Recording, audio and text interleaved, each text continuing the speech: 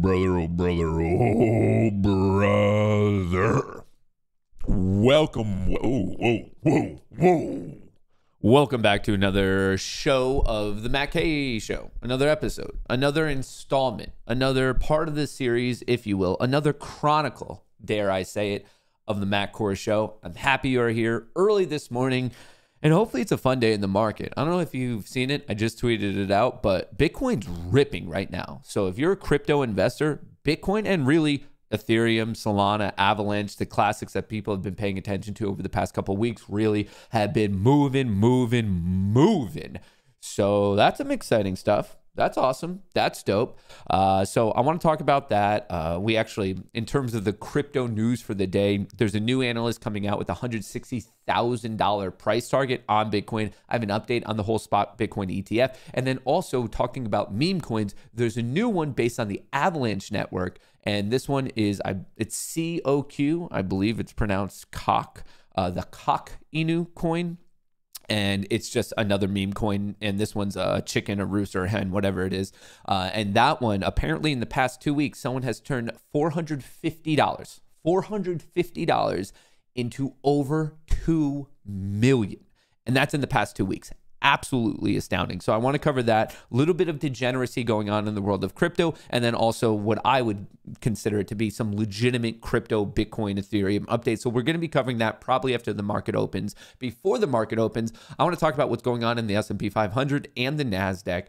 Just a little bit shaky right now, potentially a little bit of volume exhaustion. So I want to get into that. I want to do some technicals. I want to give you all the macroeconomic updates for the day. At 10 a.m., we're going to get a consumer confidence report and also an existing home sales report. So at 10 a.m., that's going to be coming down the pipeline.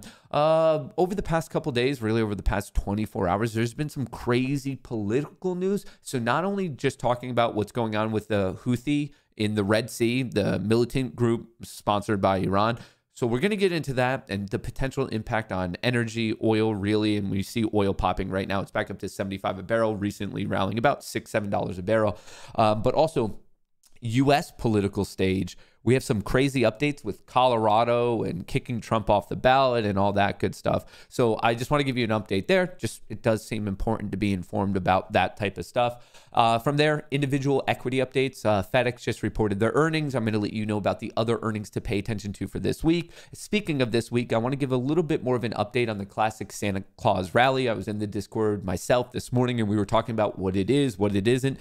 And I think I might have been a little bit wrong. I always thought about the Santa Claus rally to be the generic upward push from about halfway through October till about halfway through January. And apparently there's a more defined definition of Santa Claus rally, which is basically really the final 5 days of December and the first 2 trading days of January. So we're going to get into some of the historic results of that.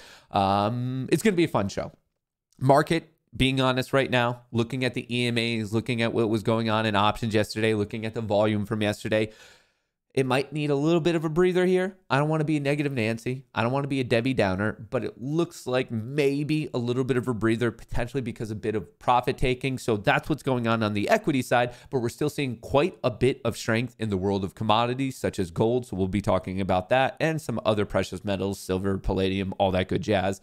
Crypto's looking amazing. And I also want to talk a little bit about bonds, which are looking good because yields continue to fall and fall and fall.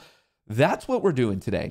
Am I speaking at 1,000,000 miles per hour? Yes. Did I have 18 coffees already this morning? Yes. Why is that all happening? Well, as you can tell, I am once again wearing my lucky shirt. You might be thinking to yourself, Matt, 3 shows in a row, why are you continuing to wear your lucky shirt? Why are you wearing the same shirt? Are you okay? Do you not know how to do laundry? Folks, I know how to do laundry. The issue is I cannot take this shirt off because it is my lucky rabbit's foot, if you will. Today is day 3 of a trading challenge for me. Basically, it's a 20-day trading challenge. If you don't know what's going on, you got to watch some of the old streams, but let me give you the TLDR.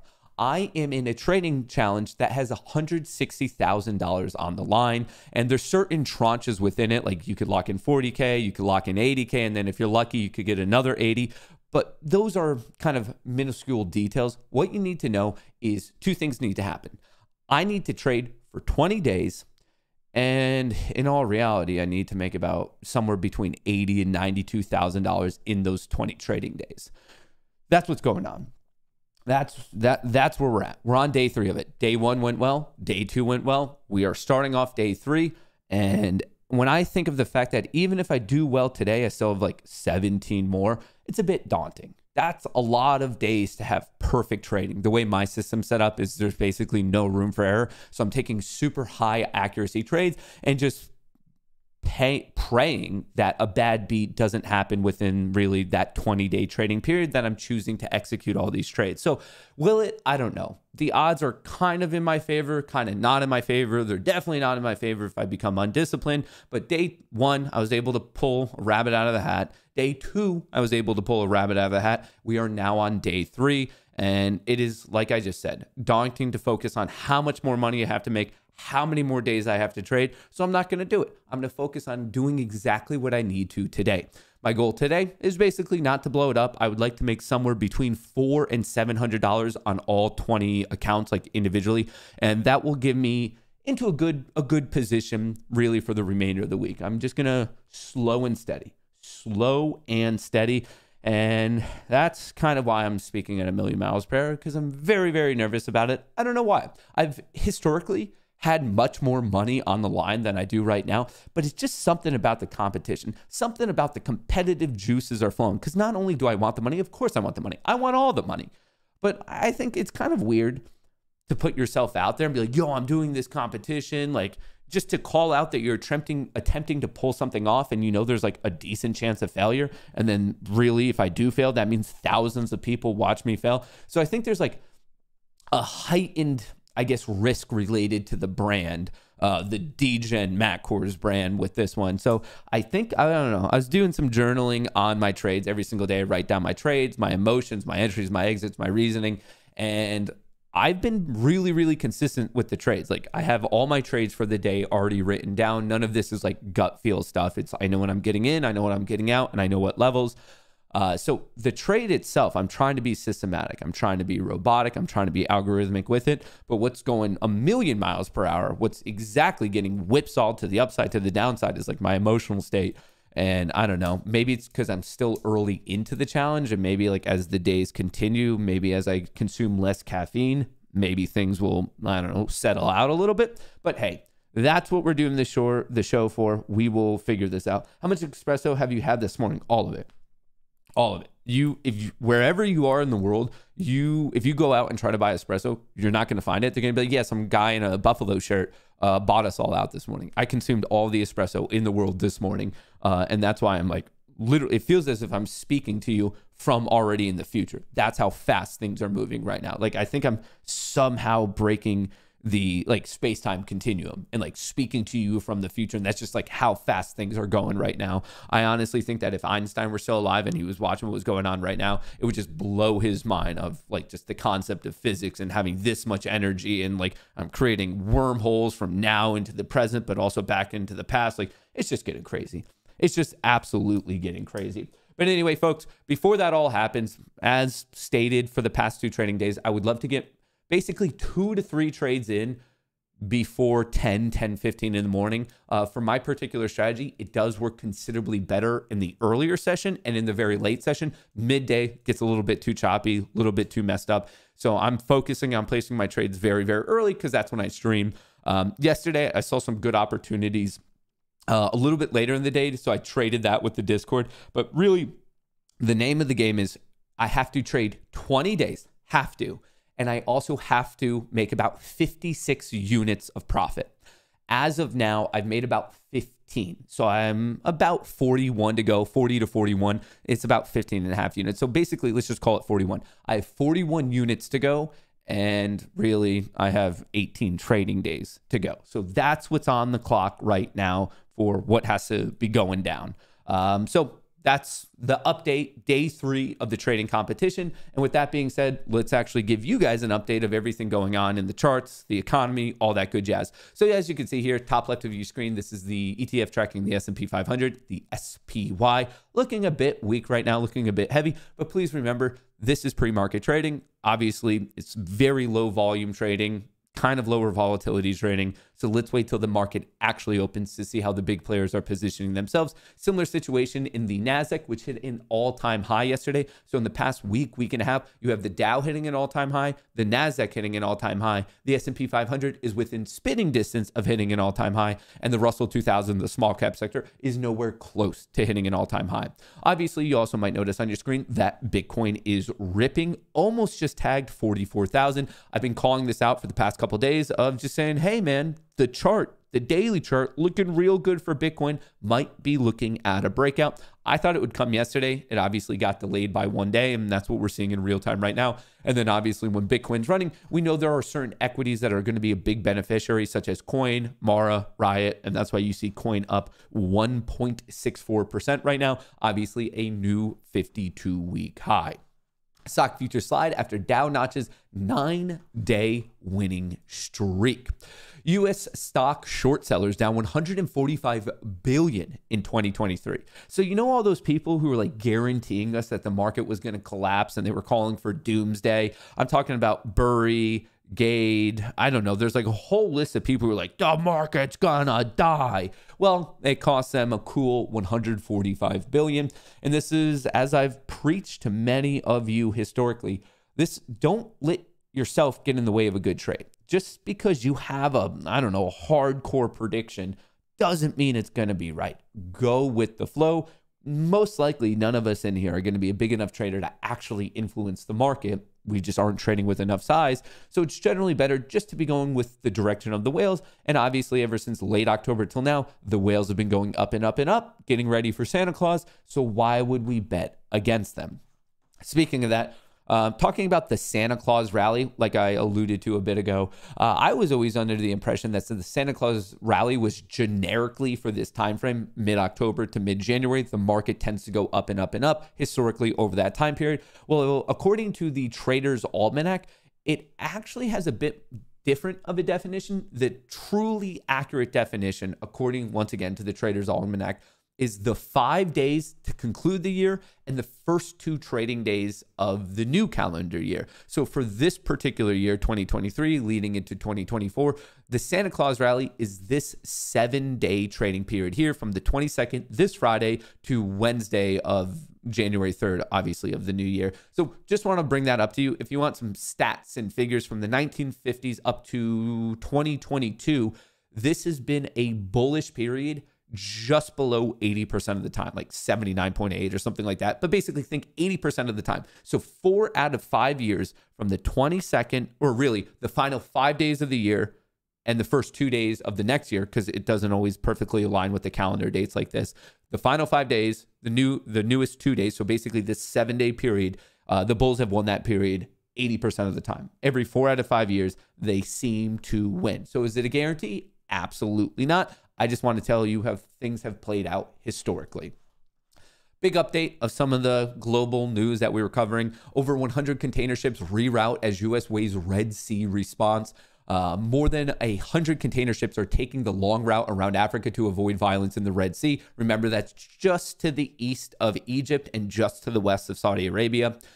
Creating extra costs and delays as the U.S. weighs up how to respond to the latest theft on the global economy. 103 container vessels are rerouting from the Red Sea around Africa. Companies are also starting to look to use rail and air routes instead of waterways that carry 12% of global trade is deemed too perilous to pass. So we're just seeing a lot of shift. They used to be coming right here where my cursor is. This is the Red Sea.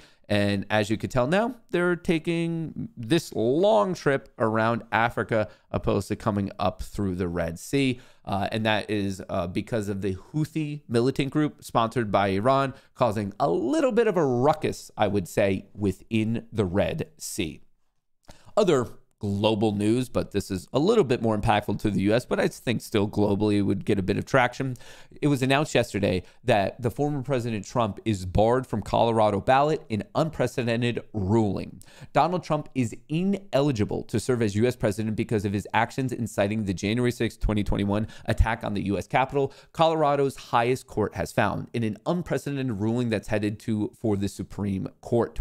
Colorado's Supreme Court issued the ruling yesterday, Tuesday, Tuesday, barring Trump from the state's primary ballot, but stay the decision to allow the former president to appeal, which his campaign said he plans to do. He has until January 4th under the state court's ruling.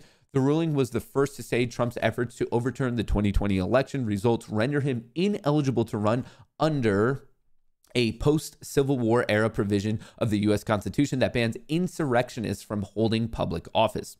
This is their quote: President Trump's direct and express efforts over several months exhorting his supporters to march to the Capitol to prevent what he falsely characterized as an alleged fraud on the people of this country were indisputably overt and voluntary, and this was a 4-3 ruling from the court. So I just want to make it clear, in terms of the Colorado Supreme Court, this was not unanimous. In fact, it won by 1 vote. 4 of them agreed with this, 3 of them didn't. Obviously, a 7-person court. All 7 justices were appointed by Democratic governors. So even though they were all appointed by Democratic governors, it was still barely passed. Like, this isn't a thing where they were like, oh yeah, no, we all fully agree with it. No, no, no. Even the fact that they're all Democratic governors, it passed by a singular vote.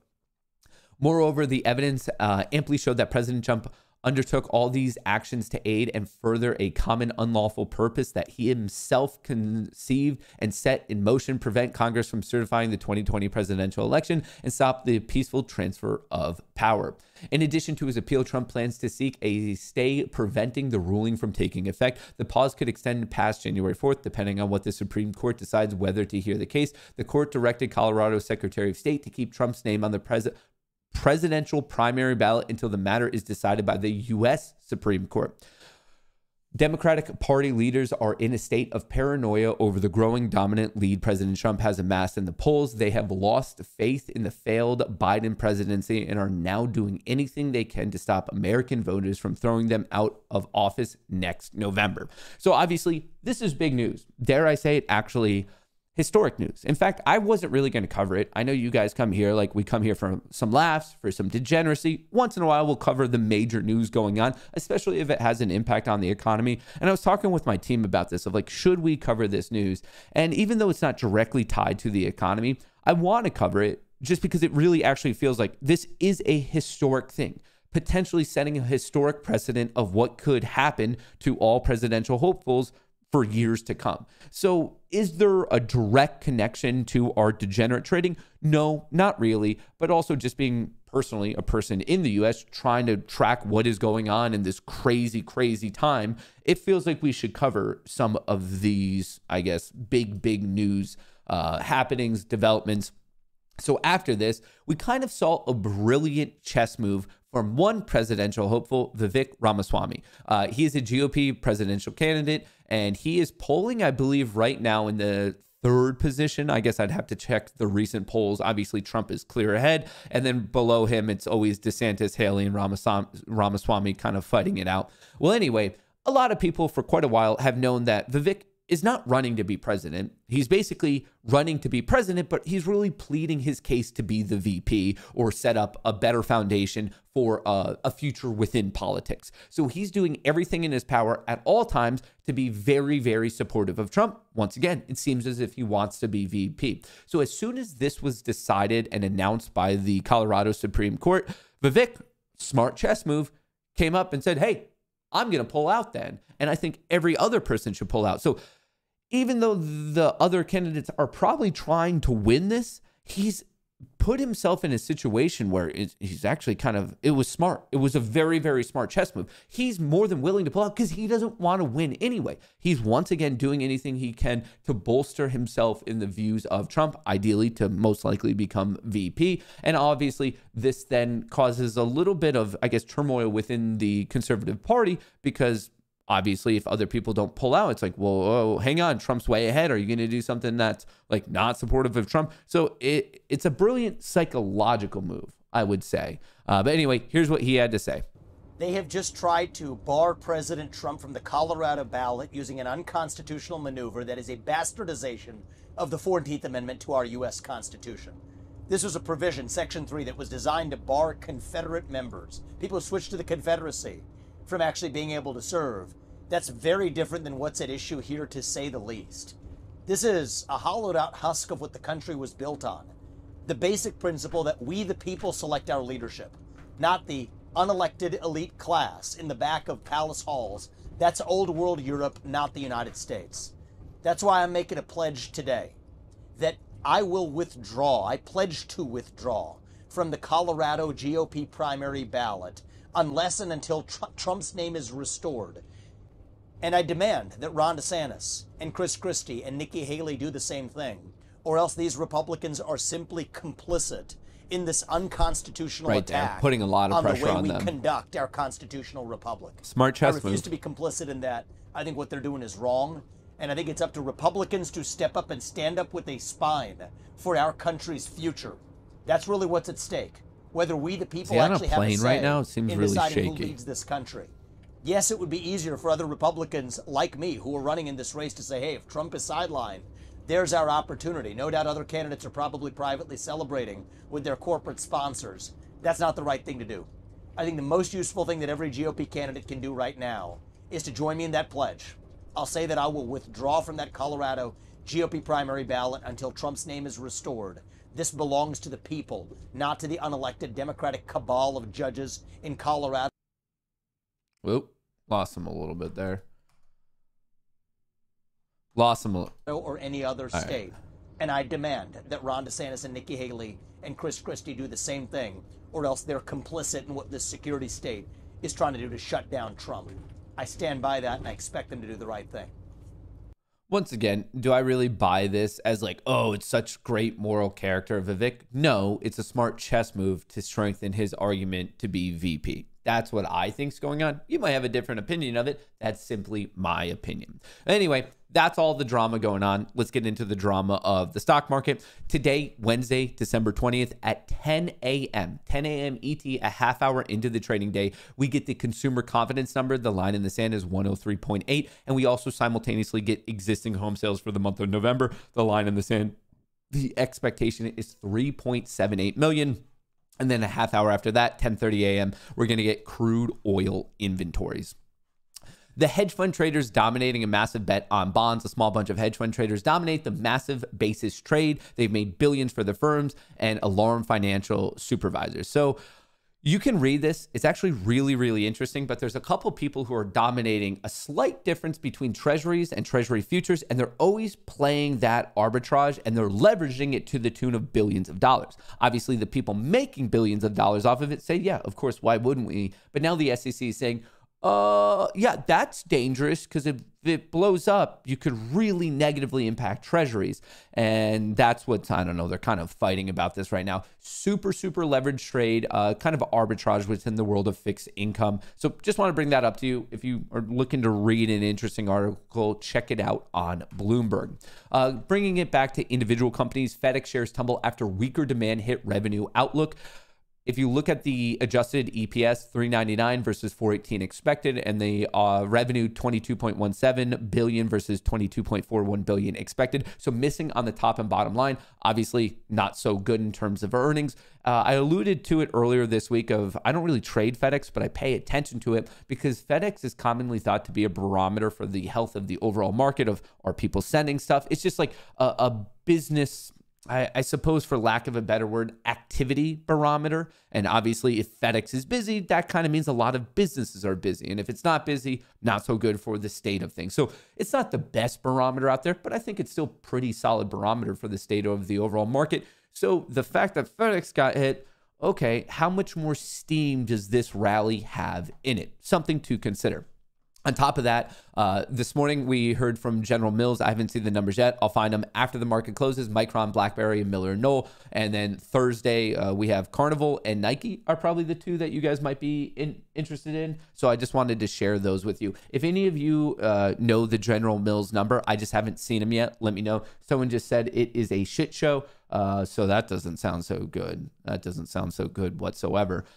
Definitely something to consider. Now, not technically earnings, but still important. Apple to halt U.S. sales of smartwatches after a patent loss. Company to stop offering Watch Series 9 and Ultra 2 in the U.S. Move comes in response to ruling on Mozimo patents from ITC. And there is so much to chew on when it comes to Apple today, Ed. So let's stick with the company that's also confirming it's soon going to be halting sales of its flagship Apple Watch models right here in the United States. Now, the move comes following an ITC ruling as part of a long-running patent dispute between Apple and the medical technology company Masimo around the Apple Watch's blood oxygen sensor technology. Let's get our take from our Bloomberg Intelligence Anurag Rana. And first, the watches. This is quite a major step, but basically they're anticipating an import ban here. Yeah, I mean, we were expecting, my colleague Tamlin's done a lot of work on this, that there would be a settlement by now between the two companies. And, we still have a few days. Let's see if this is just armstronging by both the companies, but let's see what happens. But we are hopeful that there'll be a settlement between them. All right, so a little bit of negativity for Apple with the newest watches. Just wanted to share that. And also, let's now dive into the seasonality for today individually. I give this out for free every single weekend, macquarie.locals.com. It's in the description of the video. Check it out. It is 100% free. It's just a weekly newsletter. I break down the previous week, give you an idea of the upcoming week. I give you all the major macroeconomic events. I give you all the earnings, and then the ones that I think you'll particularly care about. And then this is, I think, the true utility is the seasonality. Now, today, historically, over the past 25 years, it's leaning bearish. It's not exactly bearish. The bulls have won it 48% of the time, so the bears have won it 52% of the time. The profit factor is below 1, i.e. favoring the bears, and that's why I said it's leaning bearish. Here's a look at the equity curve of buying it open and selling at close on the S&P 500 futures market for this individual day over the past 25 years. A little bit negative, a little bit chop, a little bit positive, a little bit negative. So it's a bit of a mess, but I would say slightly favoring the bears. Tomorrow, more so favoring the bulls. And then Friday, very, very, very, very much favoring the bulls. That's once again this Friday. And then I also give you a breakdown of all the 0 DTE callouts that I put in the Discord and on locals. Obviously, if you want these per day, that's more of the premium thing. You could become a premium supporter on locals by switching from member to supporter, but you could do it for free if you use the code GOONIE, Goonie, it'll allow you to become a premium supporter for free. It also gives you access to the Discord if you want to trade with me and some other pretty awesome people. And then I just do some charting breakdown of the levels I'm watching. The one thing that I want to bring to your attention that I'm just really happy about this call out is Bitcoin. If you read this all, I was basically saying, hey, it's looking good, and I think it could get going, and check out what's going on right now. Bitcoin, it kind of was breaking out yesterday. I thought it would get going, but now we're just pushing almost at 44,000, kind of bouncing off of 40.5 thousand. Breakout, let's see if it can hold here. But just in the short term, and I'm not really an active trader in Bitcoin. Most of it, I'm just like holding. But for the people who are short term, I just want to bring to your attention that we actively have a breakout going on right now. All right, 5 things to know before that stock market bell goes dingity ding ding ding today, Wednesday. Holly jolly markets. Things are looking good. Missing the mark. Target blames theft and violence for 9 store closures. It's all clicking e-commerce online as primary holiday shopping destination. Of course, everyone's going to be doing online. Affirmation, hang on, this is from the Waltons, expanded its partnership with Buy Now, Pay Later, a firm probably very much benefiting on it. And then FedEx Flags, we talked about how it kind of really missed on its numbers. Now, after the market gets going, I do want to give you 2 interesting crypto updates. The first thing is about how a new analyst is coming out with a $160,000 price target for Bitcoin in 2024. And then I also want to cover this crazy story about how a trader turned $450 into $2 million betting on a new meme coin. So that's a little something that you can look forward to after the market opens and maybe settles down a bit. But with that being said, the market is about to go dingity ding ding ding. Bitcoin looking really good. So I'm going to leave it right here just because Bitcoin is skyrocketing. And then I figured we might as well watch coin. If there's something that you really want, like if something's moving big in the as market opens, if you want it up, obviously feel free to shout it out. You guys are voting, and before this happens, let me spin the wheel. Let's spin the old wheel.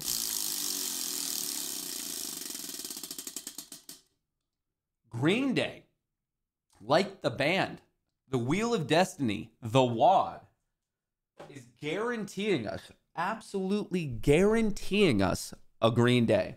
So the wheel, obviously, it's not a prediction mechanism. It goes into the future. It finds out how the market played out, and then it comes back into the past relative to where it was and tells us the answer. So the 63% of you who voted bullish on the day, the wheel does concur.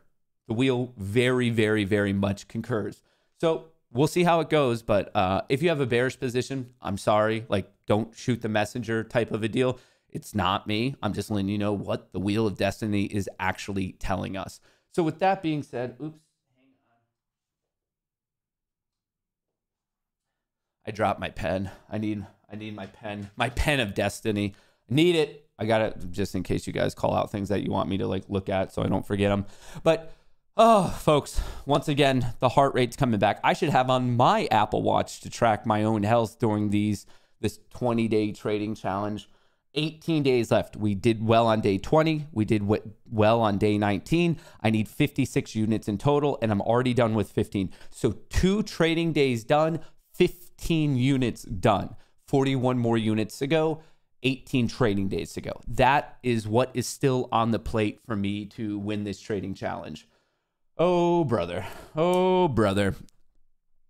Dingity, ding, ding, ding. The casino is open.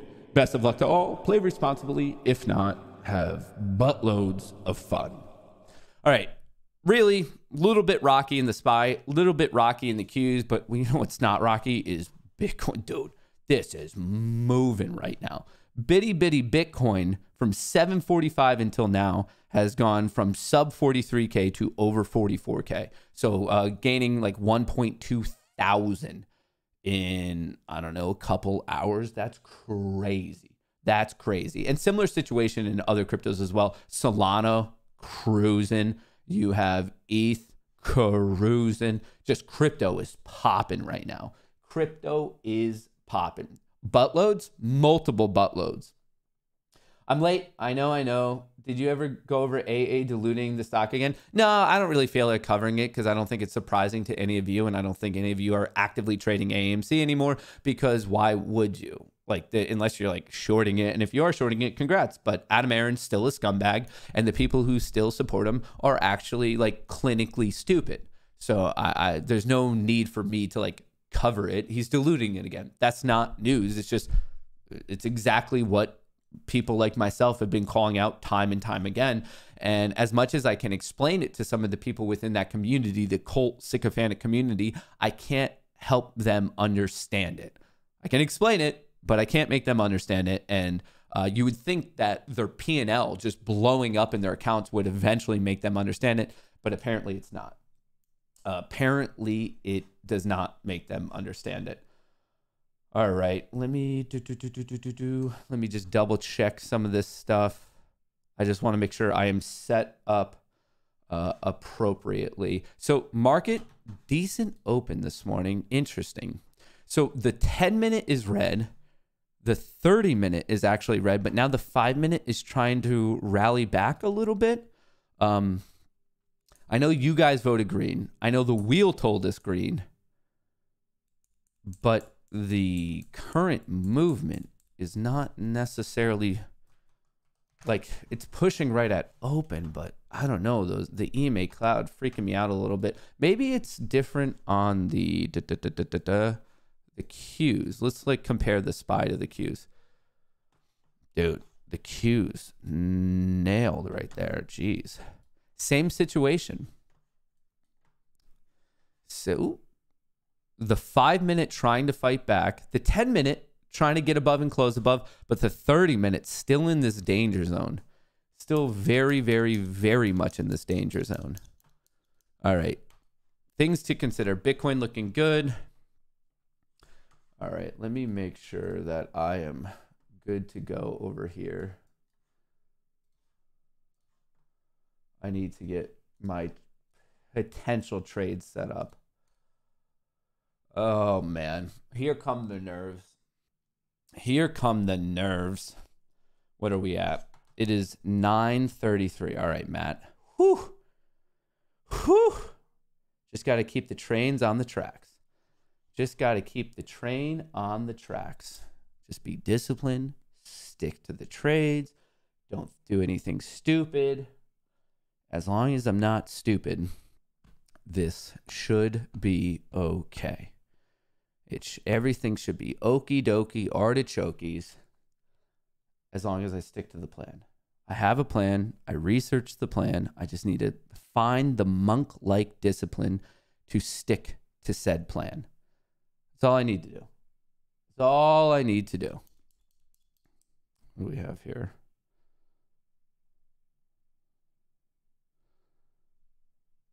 All right, what are we doing? I just need to... All right, let's switch this over. Full with camera.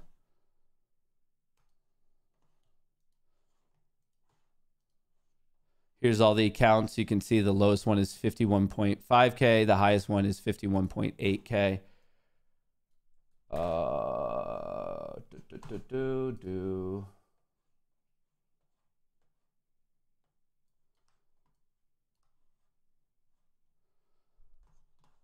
Okay.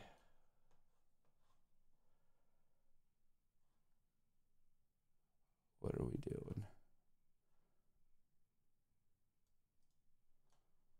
Oops. Order canceled. There we go. Order filled. That was awkwardly delayed. Quickest way to lock in 150. I just went long there on this breakout. I had a couple signals going on my other screen, but it happened. It got in and out so quickly that not only did it take a bit for this to upload and update, but the audio was way behind. So looks like max 165 was locked in and as minimal as 85 was locked in. A little bit of slippage. Basically, I traded on one account, but I use this thing called Trade Copier to propagate it across all of the accounts. So 85, that's unfortunate. 165 is lucky. So, okay, first trade's in. We got another unit down. Now we're down to just 40 units. We started off at 56. When we got to today, I had 41 left to do. Now we got another unit locked in. So down to 40. 40 units, 18 trading days. And I need to do about 1 to 2 more trades today to stick on the exact plan that I have, the exact strategy that I have. All right, we're doing it. We're locking it in. We're staying realistic. All right, let me actually get to the... I just like this 1 minute a little bit better. There we go. Trade Copier, is it offered by Apex? I actually don't know if it's Apex. I mean, if you just look it up, you'll find if you search Ninja Trade Copier, it'll pop up for you. I think Tradeovate has their own built-in one that I've heard is even better. Obviously, on mine, I'm showing you that there is a bit of slippage. So, like, if that obviously matters to you, like, that's something to consider. I myself think maybe it's a little bit better to actually code up your own Ninja script strategies and run the strategies independently on each account rather than using Trade Copier. That's probably a way to help with slippage. So just throwing out some concepts. Did you get any super chats today? Say, oh bitch umte. Oh bitch umte. It means I love you, Peppa. Oh bitch umte. Umte. Oh. Say, oh bitch umte. Oh bitch umte. Means I love you, Peppa. Yeah, that's the one I got. Do I know what it means? No, but it's fun. It's provocative. It gets the people going. So I'm a fan of it. I'm a fan of it. All right, so one trade, locked in, cruising. Thus far, have not blown up. 40, basically 40 more trades to go, and we'll see how this plays out. The question is, can I trade 40 times without being wrong? The odds for that are not high, folks. It's not high whatsoever. In fact, if most trades had a 50-50 chance, that would be 1 divided by 2 to the power of 40, which is a very, very low number. I believe that my strategy has considerably higher than 50% accuracy, but even like with 99% accuracy, it's a tough thing to trade that many times and not mess it up. A very, very tough thing. Now, before I get my next trade in, obviously, shout out to today's stream sponsor, bringing you the opening bell, StreetBeat.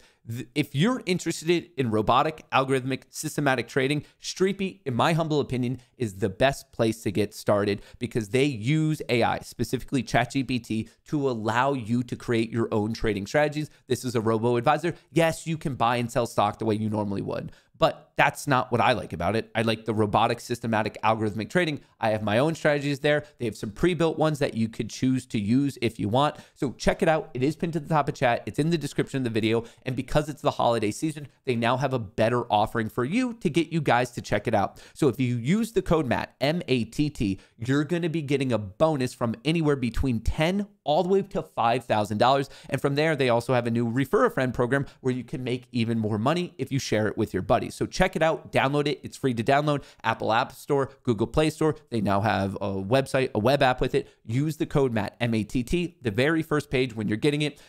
If you want, they do have more business dealings now with other brokerages. So if you want to keep your money on one brokerage, but use the StreetBeat trading strategies, either that you like from them or the ones that you've personally created, you can do that depending on if you're on the right brokerage that has a business relationship with them. So anyway, pinned to the top of chat in the description of the video, check out StreetBeat if you want to get into the world of systematic algorithmic trading. I love it. I love it. I love it. I love it. Especially the presidential, or not presidential, I guess I should say Congress. There's one strategy that they have pre-built called US Congress buys, and that buys and sells for you whatever Congress is buying and selling in aggregate. That's my favorite one. I built some of my own. I think one's called Honey Badger, another one's called Value Gem. Thus far, they're literally all in the green, so I've been having a great experience, and you should check it out. So use the code MATT, M-A-T-T, and obviously shout out to StreetBeat for being a long-standing partner with the channel. Bitcoin continuing to go and go and go. The Qs continuing to go and go and go. Dude, if I just bought at minute 2 of the day, like the second minute open, and just held till now, I would honestly probably be done with like the entire challenge. I probably would have made all the money that I need. StreetBeat made me money this year while my 0DTE lost me money. I'll slap the like for that. Brian, if you want to talk about 0DTEs, join the Discord, because in the month of December, there's only been one like call out that didn't hit. So within the Discord on the weekends, we do teaching sessions. So talking about options and more specifically credit spreads, debit spreads, iron condors, straddles, iron butterflies, reverse iron butterflies. But anyway, we do some more advanced teaching on advanced option strategies. And one of them is a 0DT call out that involves selling credit spreads. And thus far in the month of December, it's only been wrong one time.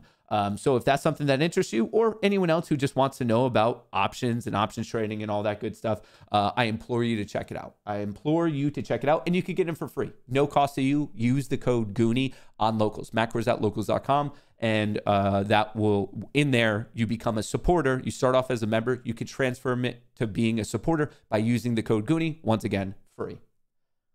One miss too many. That's fair. That's a fair critique. That is a fair critique. All right, market is going this morning. I am gearing up for my second trade. But first, let's see what is going on here. This is Spot Gamma. I think in the description there's like a 2-week trial, free trial for you or something if you care about. Uh-oh. Okay, here we go. Options, strong from the start. So as price is going up, price is the white line, the teal line is the 0DT, and the purple line is all expiration. So options are getting a bit more bullish. More specifically, lots of call buying. Lots of call buying today, thus far. Obviously, we'll see how things shake out, but thus far, aggressive call buying.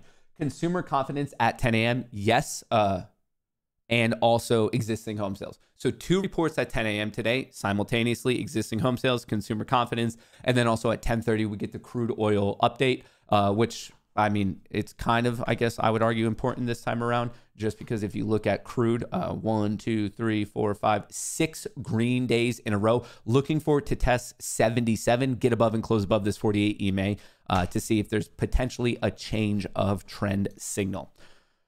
Oh, brother. Oh, brother. Oh, brother. Oh, brother. Oh, brother. Oh, brother. Oh, brother. Oh, brother.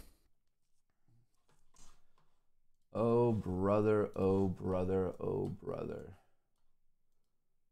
Oh, how are we doing this? All right. The Qs are coming up to technically not their all-time high. Well, it kind of depends if you're using pre or post-market trading. I really don't when I consider highs.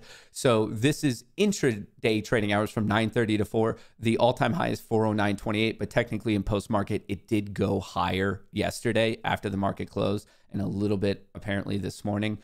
So NASDAQ did hit an all-time high yesterday, and it looks like maybe it's coming up to test it once again. Bitcoin looking good. The energy sector is looking good. The financial sector is looking good. The utility sector, a little bit weak. The industrial sector just kind of going sideways. Healthcare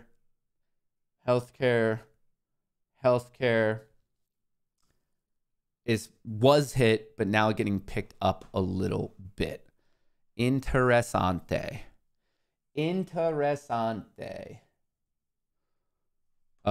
My cues are not updating at all right now, or maybe they're just not being traded. Okay. Time for, is this updating? Yes, it is. Okay. I need to get another trade in. I'm trying to get this trade in before the consumer confidence report.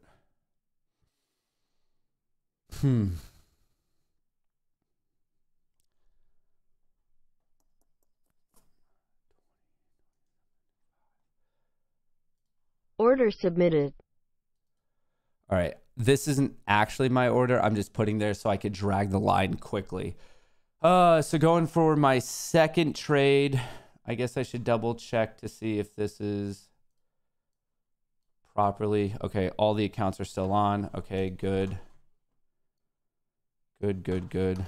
Let's see how this goes. Let's see how it goes. I might quickly, I suppose, kill the order. All right. Calm, cool, collected. Calm, cool, collected. Calm, cool, collected. All right. Patience, everyone. Just patience. Let's not freak out right now. We're going to stay calm. We're going to stay cool. We're going to stay collected. We're going to be the market. We're going to be the market.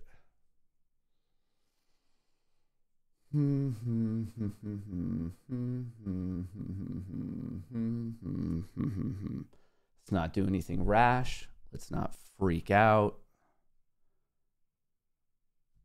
There's no need to freak out. Calm, cool, collected.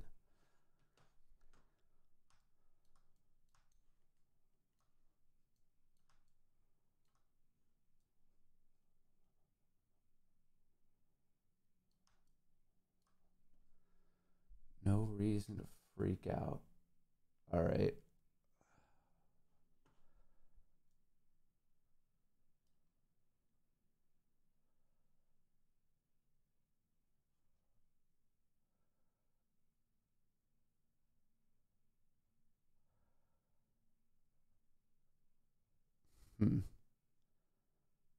Come on. I'm waiting for this minute bar to close. Everyone steady. All quiet on the Western Front.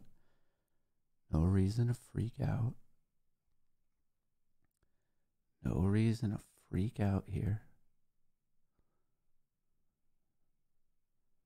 What are we doing?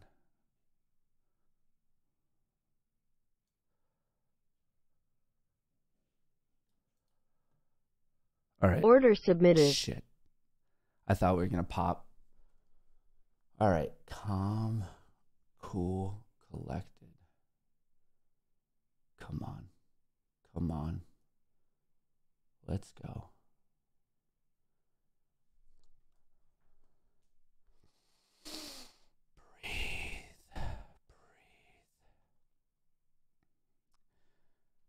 Breathe. Oh, fuck. Oh, shit. No, let's go the other way. Come on, bulls. Come on, bulls. Come on. I really thought that was going to pop quick there. I thought it was being fast, but I wasn't. But maybe I'll get lucky anyway. Maybe I'll get lucky anyway. Come on. Push it. I literally top ticked it. Fuck me.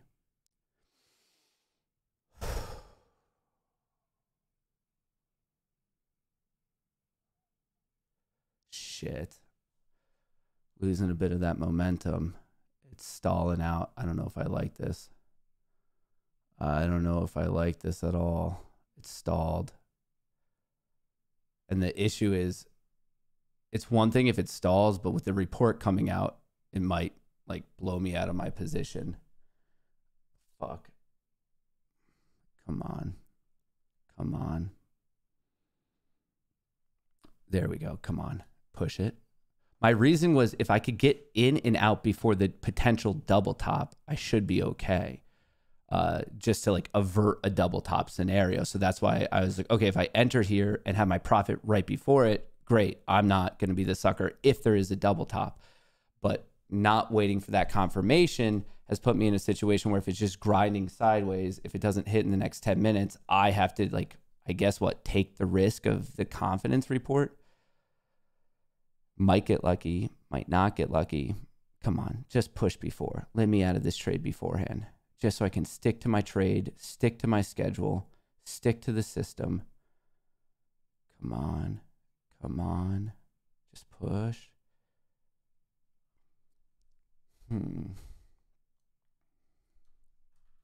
Here we go. Here we go. Calm, cool, collected. We're playing the trend. There we go. Order canceled. There we go.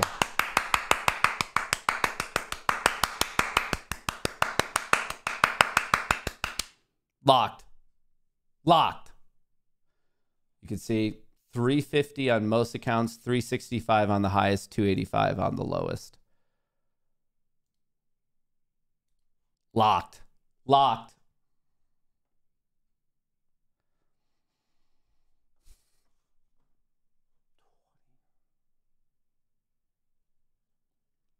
This is why I did that trade early, because I was worried about the double top. This is exactly what I did early. I was like, oh, if it pushes and gets smacked there, you could get screwed. Wall Street, not quite yet. I'm not where I need to be. Not exactly where I need to be on the day. Now at this point, not quite at this point. Hang on, I'm reading some of these. I'm running some signals over here to give me an idea. What are the internals looking like? Market internals are neutral, leaning bearish, but trying to fight back bullish now because of like the negativity in the pre-market.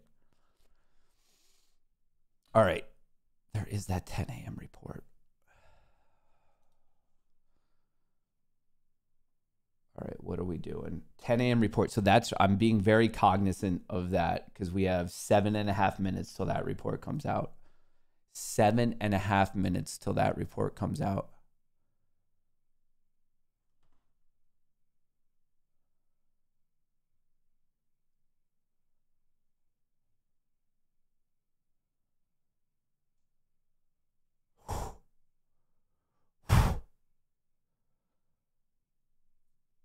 All right, what are we doing?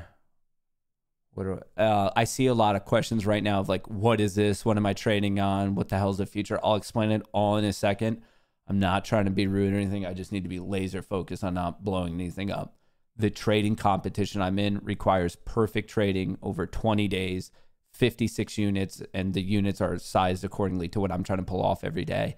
And right now I am now at like 37 left to go. So this is day 3 of 20 and I need 56 units and I have 37 left to go. So I almost have 20 units locked in of the 56. I will answer all of your questions as soon as I get locked in when I need to get locked in. Oh man. Oh man, what are we doing? What are we doing? What are we doing? What are we doing?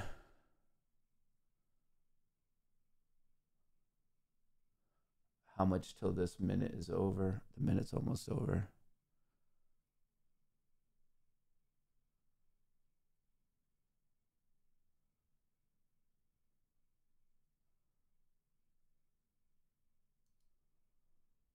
Order submitted.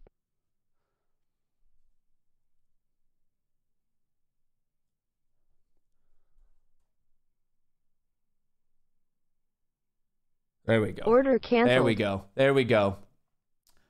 So 3 trades in, out.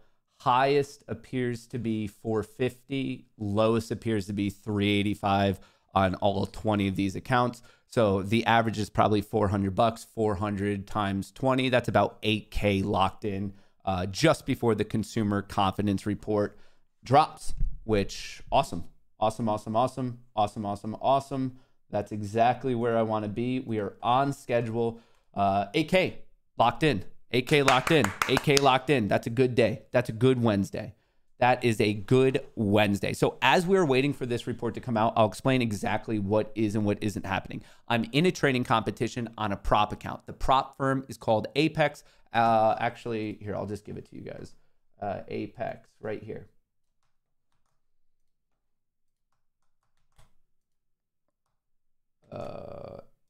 Hang on, this is like stalling out for me. I'm trying to put it in chat to explain what's happening.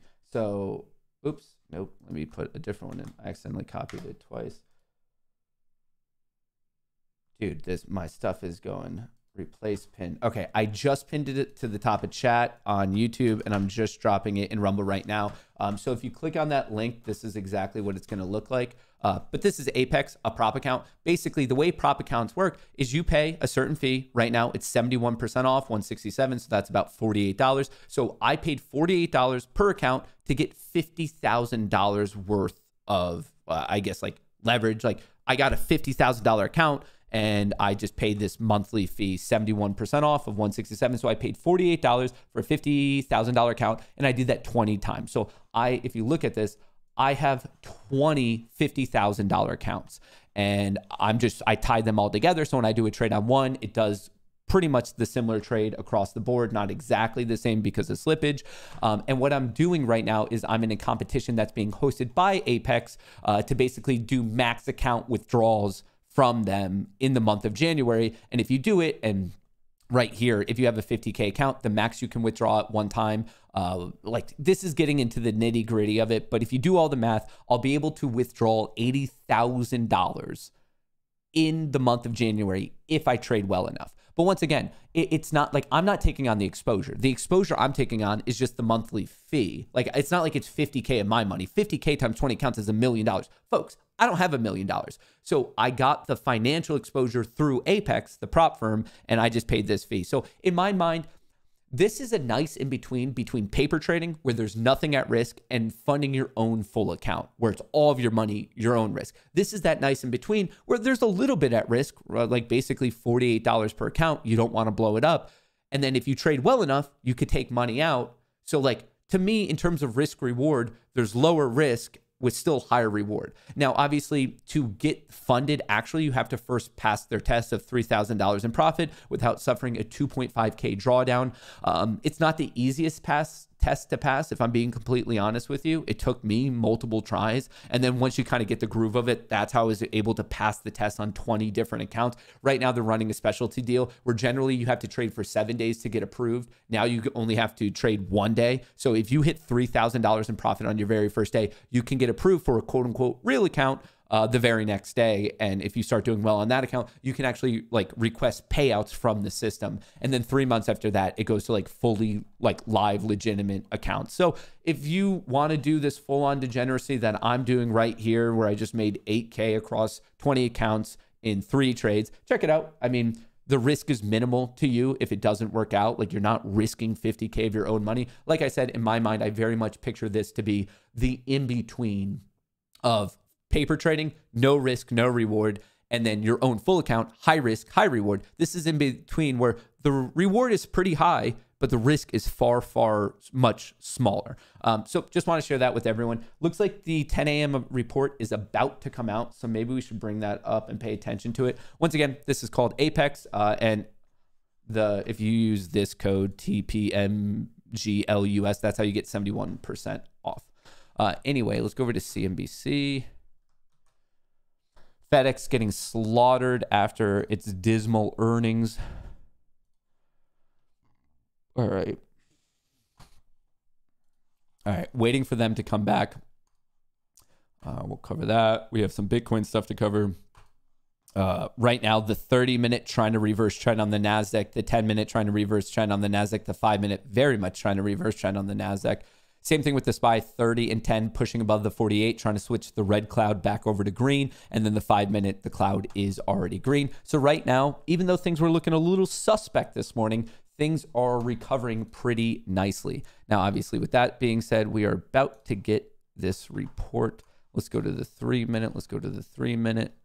This should be coming out in 10 seconds. 10 seconds, we should be getting the consumer confidence and the existing home sales. Is it the most impactful report ever? No, but it's still somewhat important.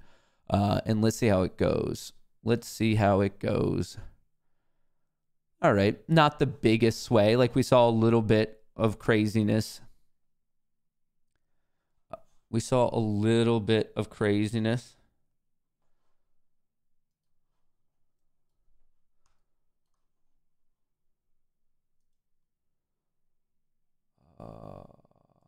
Order submitted. Order canceled. Oh, fuck. Order filled. Order canceled. What the fuck just happened? Good Wednesday morning. Welcome to another hour of Squawk on the Street. Okay. I'm Carl Quintanilla with David Faber. Leslie now we Pickle have here at a Bush large Line of the New York Stock discrepancy. Exchange. Sarah 450 Eisen has to the morning like that off was after weird 9 slippage straight to play days. that. Up is the Dow finally going to take a break today. We got losses in the 46. They're all still range, properly S&P's accounted gone for. green as yields have been Well, giving some relief around the globe today. bit of a bummer. And we are 30 minutes into the trading session. Here are three big movers we are watching today. FedEx, one of the big stocks to watch, shares tumbling on its profit miss and weak outlook. We'll have much more huge on where spread this now. stock goes from 455 here, on the down lowest about account 10.6%. General to Mills also in the red, 725 on the falling after biggest revenue account. for its fiscal second quarter came in light of expectations. Organic net set sales down 2% year over year despite stronger pricing. And watch Salesforce, Wells Fargo downgrading that name to equal weight from overweight as it evaluates which stocks will benefit from what it expects will be a steady shift toward growth in 2024. Conference board and existing on the tape. Let's get to Rick Santelli. Morning, Rick. Good morning, Carl. Yes, Rick. Documents from the conference board for the month of December. 17, Headline number expected to be up 104 to 105-ish. Blew that away. 110.7. 110.7. That looks to be the best level since July of this year. And if we look at the present situation at 148.5, also a nice pop. So 8 since accounts. July. And finally, what expectations we have, what may lie ahead, 85.6. Really significant jump over 77.4. Guess what? Best since July. Now let's move towards November existing home sales. And do remember, rates have come down a lot. But in November, if you looked at bank rate average 30-year fix, it never traded below 760 until the very last day of November when it was at 757. So it didn't get the big bulk of the drop that we're experiencing in December. Having said that, a nice pop reversing 5 months of decline on existing home sales for an annualized rate of 3.82 million seasonally adjusted annualized units. And what's interesting about this, breaks the 5-month streak, and in the rearview mirror, 3.79 million seasonally annualized units was the worst in 13 years in terms of a pace. And its comp 13 years ago was 3.45 million, which happens to be the lowest since record keeping. And a couple other things to pay attention to. This is too big of a discrepancy. The median home price, it was up 4%. If you looked at it year over year, well, it's the highest November ever at $387,600. And one other issue we'd like to point out on a year over year basis, a big discrepancy. Down I guess it's just a function of the volatility. Carl? 450 all the way up to Appreciate that, Rick 710. Santelli. Meantime, the Dow and the NASDAQ 100 coming off some fresh record highs. S&P, its highest level since January of last year and trading close to all-time highs. How much more room does the rally have to run? Joining us here at Post 9 this morning is Trivariate's Adam Parker. Dr. P, it's good to have you back. Yeah, thanks for having me. Good to see you guys. I'd be curious to know how you were characterizing this recent run we've had that's centered around a Fed pivot, so to speak. I think the distribution of outcomes is still skewed to Order the positive submitted. for the next 12 months. If the average stock's Order gross canceled. margins go up, and you're Okay, going to get so the ones that were in the accommodation 400, from I got over central to banks in the 500 US, now. probably Europe, maybe Japan. History dictates that's a pretty good combo. I mean, if I've learned anything in the last 30 years, it's fighting the Fed is not an intelligent idea. I don't know what the second thing I've learned after the first one is, but I could try to find one. So if you're going to get some accommodation, whether it's Down to 3 times, not 6, whether 20 it's the second down half, to I mean, there's 8. some So wood to chop 21 and on the above are details, good. but These are all they're gonna individual accounts. higher probability to cut the 21 hike. to 26 And, are good. and I 1, think the 2, median 3, stock can 4, 5, argue 6. So maybe these the 6 logistics accounts. costs So that are means I coming have down, maybe 14 there's less labor accounts pressure, that are kind of out of maybe they can sync. have some productive employee bases, and I don't know, maybe that's the bull case that has a higher probability than what's in the price for some companies. And yet there's this narrative out there that the market could be overbought. Do you think it's discounting enough of the risks at these levels? I think overbought is a 1, 2, technical 3, term that has 4, a shorter 5, 6, horizon 7, than I meant. 8, I think 9, for sure 10, there's stocks 11, that are overbought. 12, And the number one conversation I have 13, with clients in the last 2 weeks has been, will we get some 27 kind to of nasty 21. rotation underneath starting in January? I think last year's lesson was, you had to cover your massive 20, Meta, Tesla, and NVIDIA shorts in late December of down to 2022 and get massively long on January 3rd. 20, and that was down to your 8, God 20, if you did that, right? So all the way I think down people are to saying, 8. look, there's Okay. a lot of growth cyclicals, whether they're housing related, as Rick just talked about, or whether they're electrification industrials or like select NASDAQ names are just up a ton. canceled. So I think All right. people are suspecting Bada bing, maybe bada they're boom. I overbought. think could I sell fixed it all. lows and The find something that minimum- has better risk reward, and so I think there could be a lot moving on. I think in I got 'em January all pretty quickly. above Maybe it's 600. payments which are left for dead. Here's a Maybe little it's healthcare snapshot services, of which, everything I'm I think doing. estimate achievability above 655 average. appears to A be lot the of the smallest. metals And and energy okay, look so like I they're brought in discounting that a recession, but differential none of the because I'm consumer trying and to NASDAQ looks bring like all. it's This discounted. is So fucking I think annoying. underneath people are betting on My a dude, my rotation mind right is going a million miles per hour. They need to shut up. My apologies. Sorry, I should have been explaining what I was doing. So the accounts got too far different. I'm trying to bring all 20 accounts pretty much in lockstep to my goal. And 700 down to 450, that's a 3-unit differential. It's one thing to deal with a 3-unit differential, like when I'm 15 of the 20 days done, but to be 3 days in and to already have that disparity, it just makes it more difficult to like manage it. So now that they're within a unit of each other, it's more manageable. Of like basically what I'm attempting to do and what I'm attempting to pull off. So obviously you can see all the accounts right now. The biggest differential, 52.21 is the smallest. 52 and 52.5. So right now in total over 3 days, there is a 3-unit differential still. Actually, yeah, a 3-unit differential. So that actually would have been worse. So definitely worthwhile to kind of like, I don't know, I was trading a portion of the accounts just to bring them a little bit closer to where they all need to be. Just joined. Are all those today's trades? Yeah, this is the total P&L on the day. So basically 600 times 20, that's 12K. 600 times 20, 12K locked in. And where does that bring me?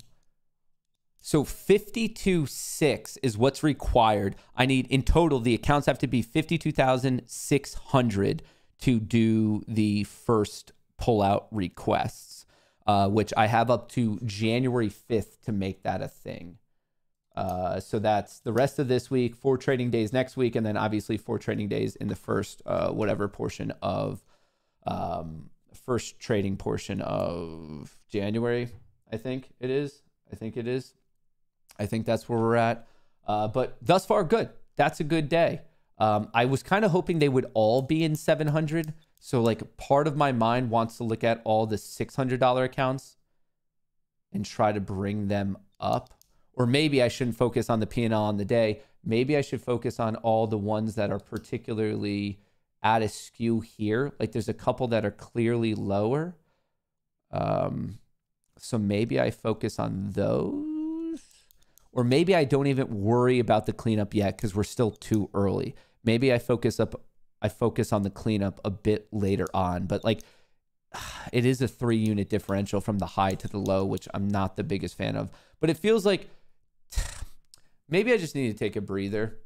I'm not as angry and as tilted as I was yesterday. Not as angry and as tilted as I was yesterday with the whole deal when I like knew I just needed to stop. But now, if anything, I think my like major emotion is like a sigh of relief of like, okay, like I was actually particularly worried about this consumer confidence report like blowing up my day. So basically, in my mind, I'm just trying to think, do I want to end it here? Do I just want to end it at 12K? Or do I want to go for like another 2 to 4K on the day? Because obviously, like I guess like I have various thoughts on this, but like a 20-day trading challenge, you do have the option to like equally go for the same amount all 20 days. Okay, that's one way to do it. Or maybe make the start of the challenge more difficult. And then if you can get through that difficult period, the quote unquote second half is a little bit more of like, I guess, smooth sailing type of a situation. So that's part of my mind is like, okay, do I just want like to make the difficult more, like the start more difficult and make the latter half easier? Or do I want it to all be medium difficult throughout the entire thing?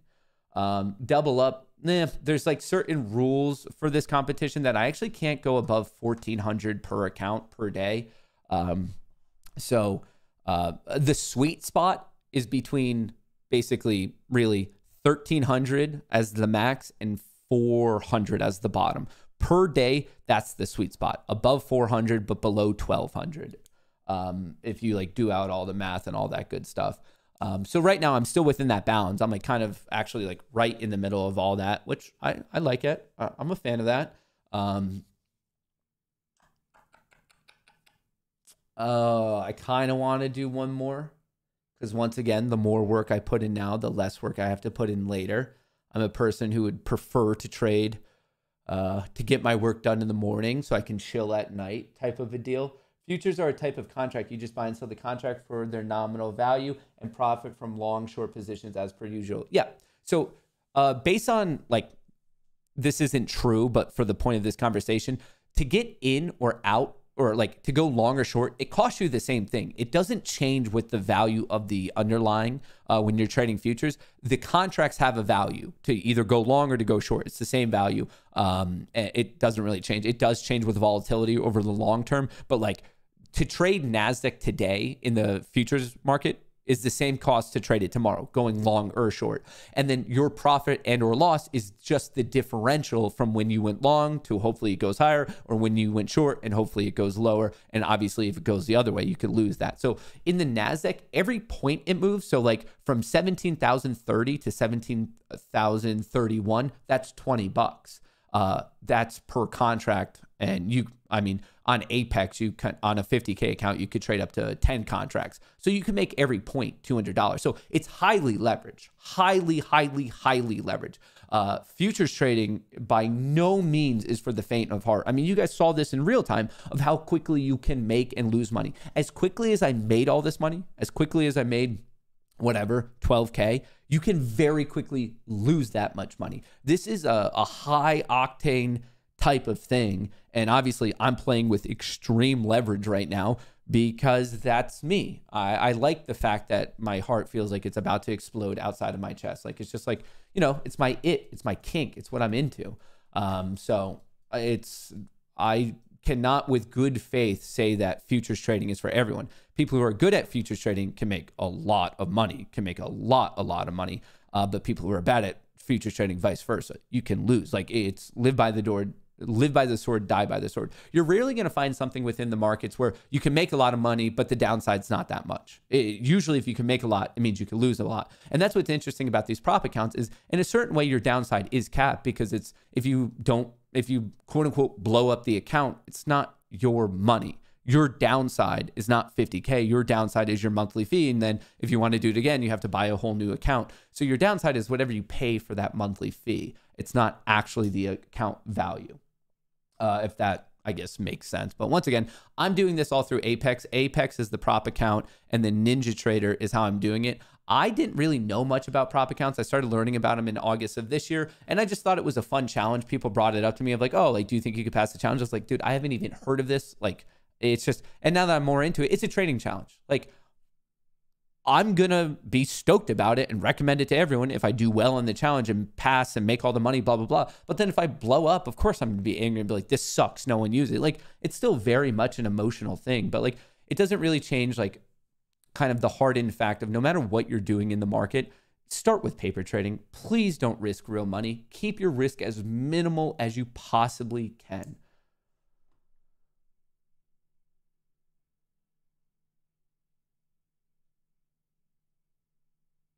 Hang on.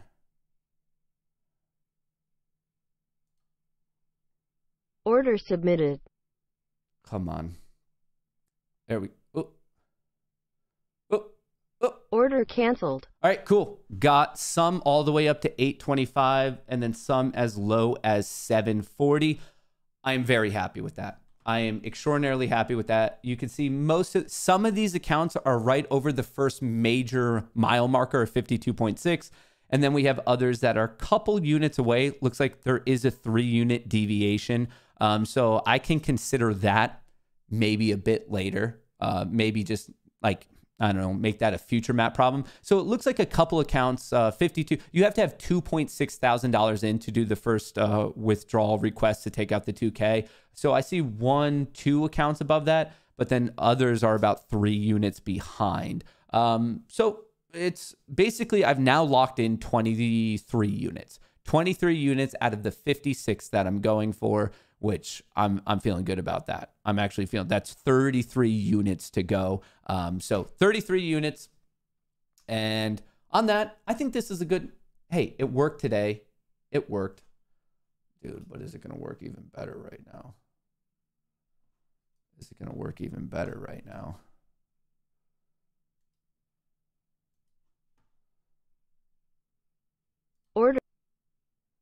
Order submitted.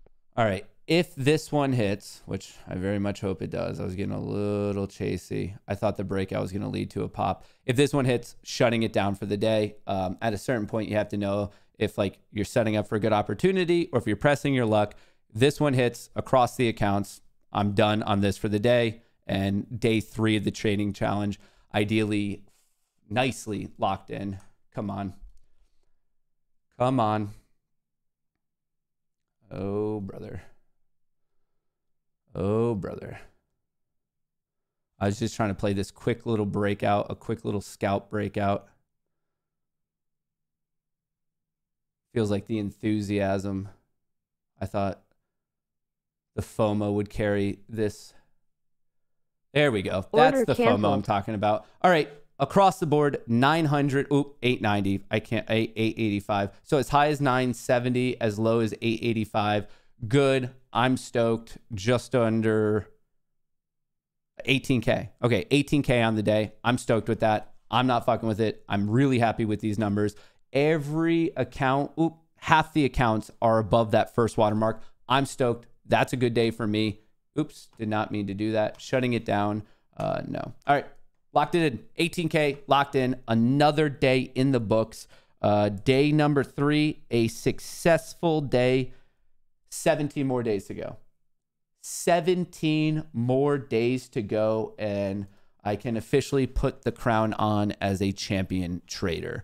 Cool, calm, cool, collected. That's all I need. Calm, cool, collected, and ideally bringing my heart rate down. But the SPY getting closer to its all-time high.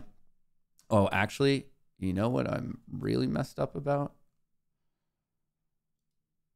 Hang on, I do need to put this in. Calm, cool, collected.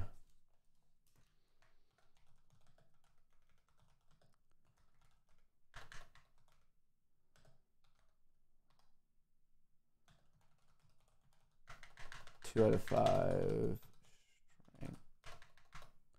5. Putting the signal in the Discord right now.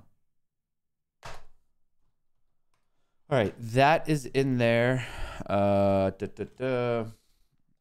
SPY Price spread.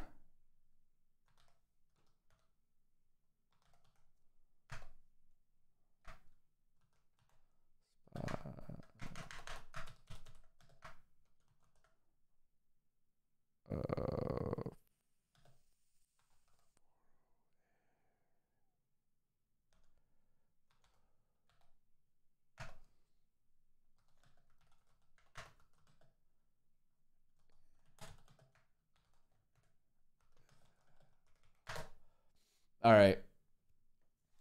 All right. SPY above its high from yesterday. Q's above its high from yesterday. I just put some signals into the Discord, and I just want to see where SPX is at. Oh, brother. Oh, brother. Oh, brother. Oh, brother. Oh, brother. Oh, brother. Oh, brother. Oh, brother. Oh, brother. Oh, brother. Dude, the 30 is reverting to 10.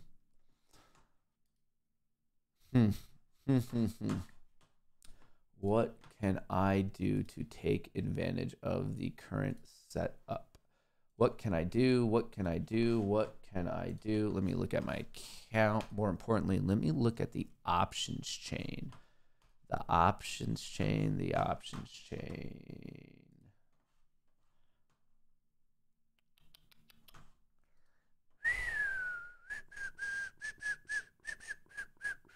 Things are looking bullish.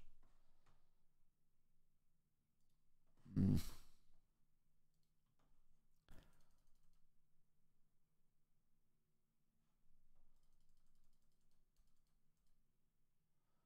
I just need patience for a better film, maybe? Or is it never gonna?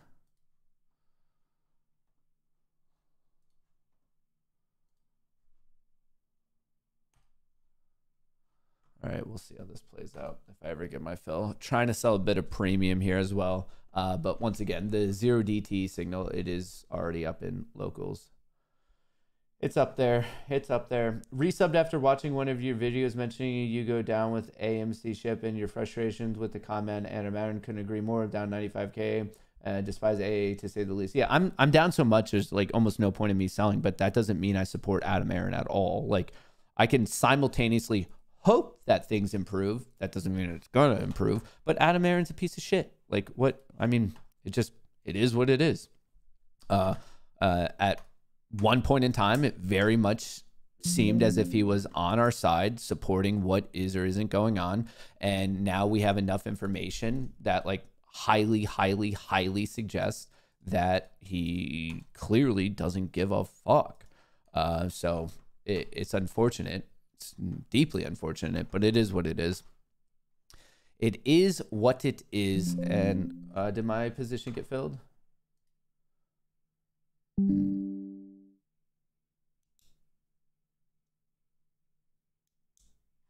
What? One of mine did, but not all? Really?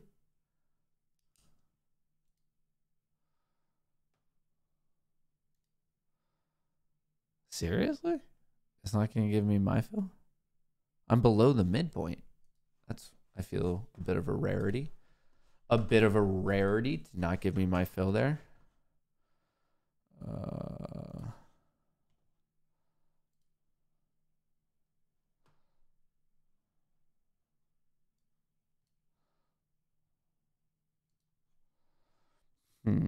Why am I not getting a fill?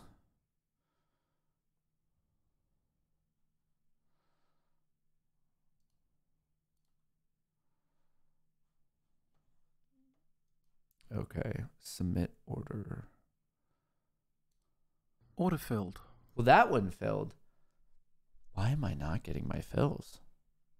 All right, I got to fill on one brokerage. I got to fill pretty easily on Interactive Brokers. Oh, it's because I have it differential of 5 cents. That's why. Should I just wait and let this one continue to do what it wants to do? Orders, working, modify. All right, I just forced it to give me my fill. I just forced it. Selling a bit of premium, feeling not the most bullish on the day, just based on the signals, but obviously bullish enough to sell a bit of put premium. If you want to learn how to sell put premium, that's mainly one of the major strategies that's going down in the Discord here. I'm actually loading up my trade right now. Upload.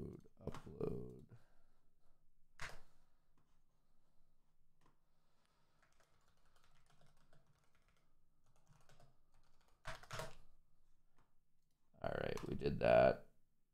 Did that. So that's where we're at. That is where we at. So the account is shut down. The trading challenge account, day 3, locked in. I don't know what the minimum is, but I think half the accounts are above that first mile marker, and there's a little bit of a delta, a little bit of a discrepancy, and that's just due to slippage. But hey, it is what it is. Honestly, the accounts would have all been done if I just bought at open and held to this point. But is anyone surprised? The wheel told us it would be a green day, and look at that. The NASDAQ hit a new all-time high. Bitcoin sitting above 44K. What else is moving today? Solana is up a lot. Solana's above 80. Coin is moving. Look at Solana go, dude. That is crazy. What else is moving right now? Oh, bitch, Yelena. Oh, bitch, What the fuck does that mean, dude? Oh, bitch, I'm probably saying something super inappropriate, and if I am, my apologies. My apologies if I am. All right, let's drop this to the 5, and let's break down some of the other things going on. First of all, let's take a look at the options market, just so you guys know who's being aggressive, who's not. 0 DTEs are flattening out right now, and the all expiration is getting still a little bit more bullish. The delta is increasing as price, but you could see like there was a higher velocity, and now it's just kind of like petering out. So wait for the movement if we jump to the upside or if we get a bit smacked. So checking that out. Someone said Google a new all-time high. Oil's looking good. I'm telling you, look for oil. Can I set up an alert to cross? Add alert.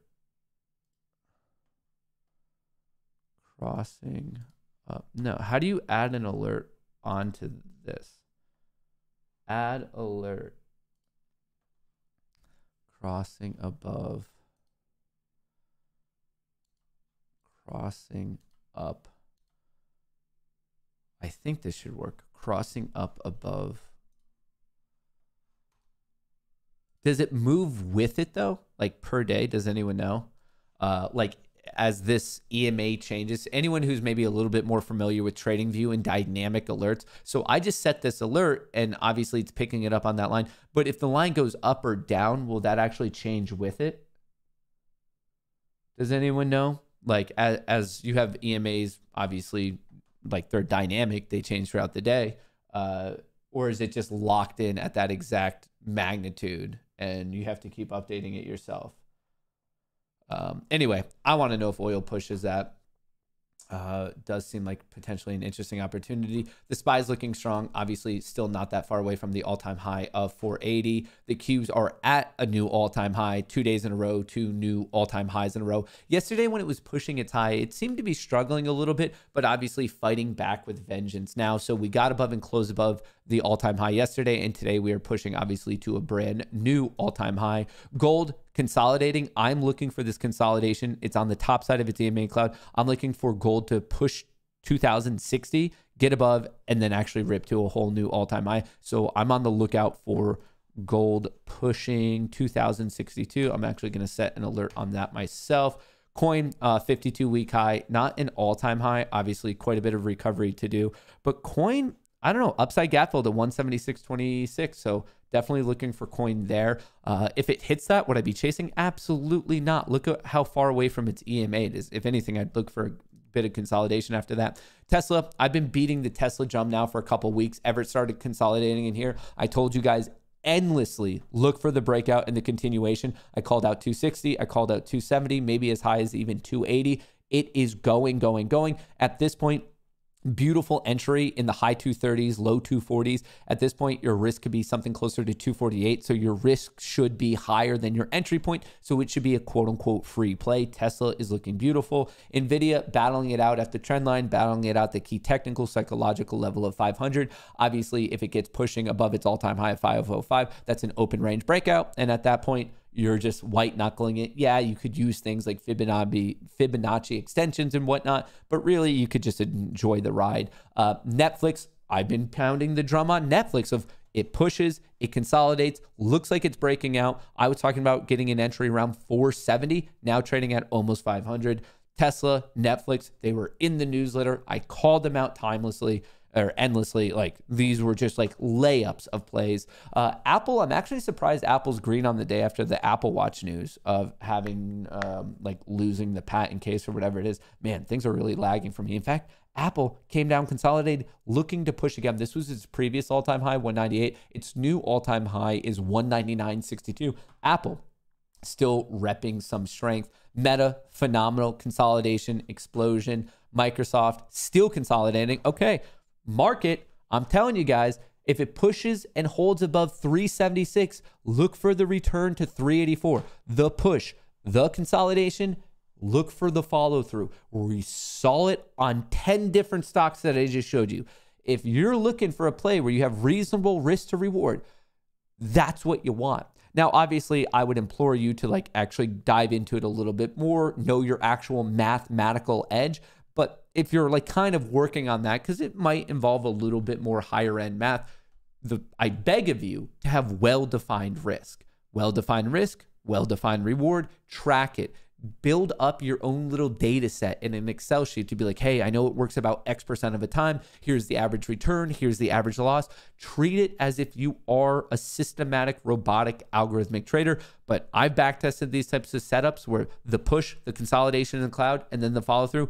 I really, really like it. And the main reason I like it is because it has well-defined risk. Amazon, you kind of missed the train on this one. It's already breaking out. That actually looks really, really strong. And you said Google is now at an all-time high. Is this an all-time high? No, it's just a 52-week high, not an all-time high. Looking good, though. Texas Roadhouse hit an all-time high yesterday and pushed beautifully. Not a new all-time high today, but I got into Texas Roadhouse down here at 102, 103. It pushed. I waited for the consolidation, and now I'm riding this puppy up. Same thing with TLT. As yields drop, fixed income, aka bonds, should perform very, very well. So I have TLT. I got in somewhere around here, 88, 89. I waited for the cloud to start to flip over and then obviously caught a nice winner. So I'm in TLT. I'm also in TLTW, which is TLT, and they sell covered calls against it. This one is not performing the way I thought it would. I think it has something to do with these dividend dates. Not quite sure because it seems like with all the dividend dates, it's kind of associated with a drop that maybe I don't know. I talked to some fixed income buddies of mine and I like don't fully understand it. So I might switch my TLTW over to TLT, but I wouldn't be doing that until I see TLT pull back in here. I'm not going to chase the 20-year bonds. AMC shooting for a new all-time low. Mullen at a new all-time low. And apparently he's going for a reverse stock split, 1 for 100. That's ridiculous. So it's going to be trading...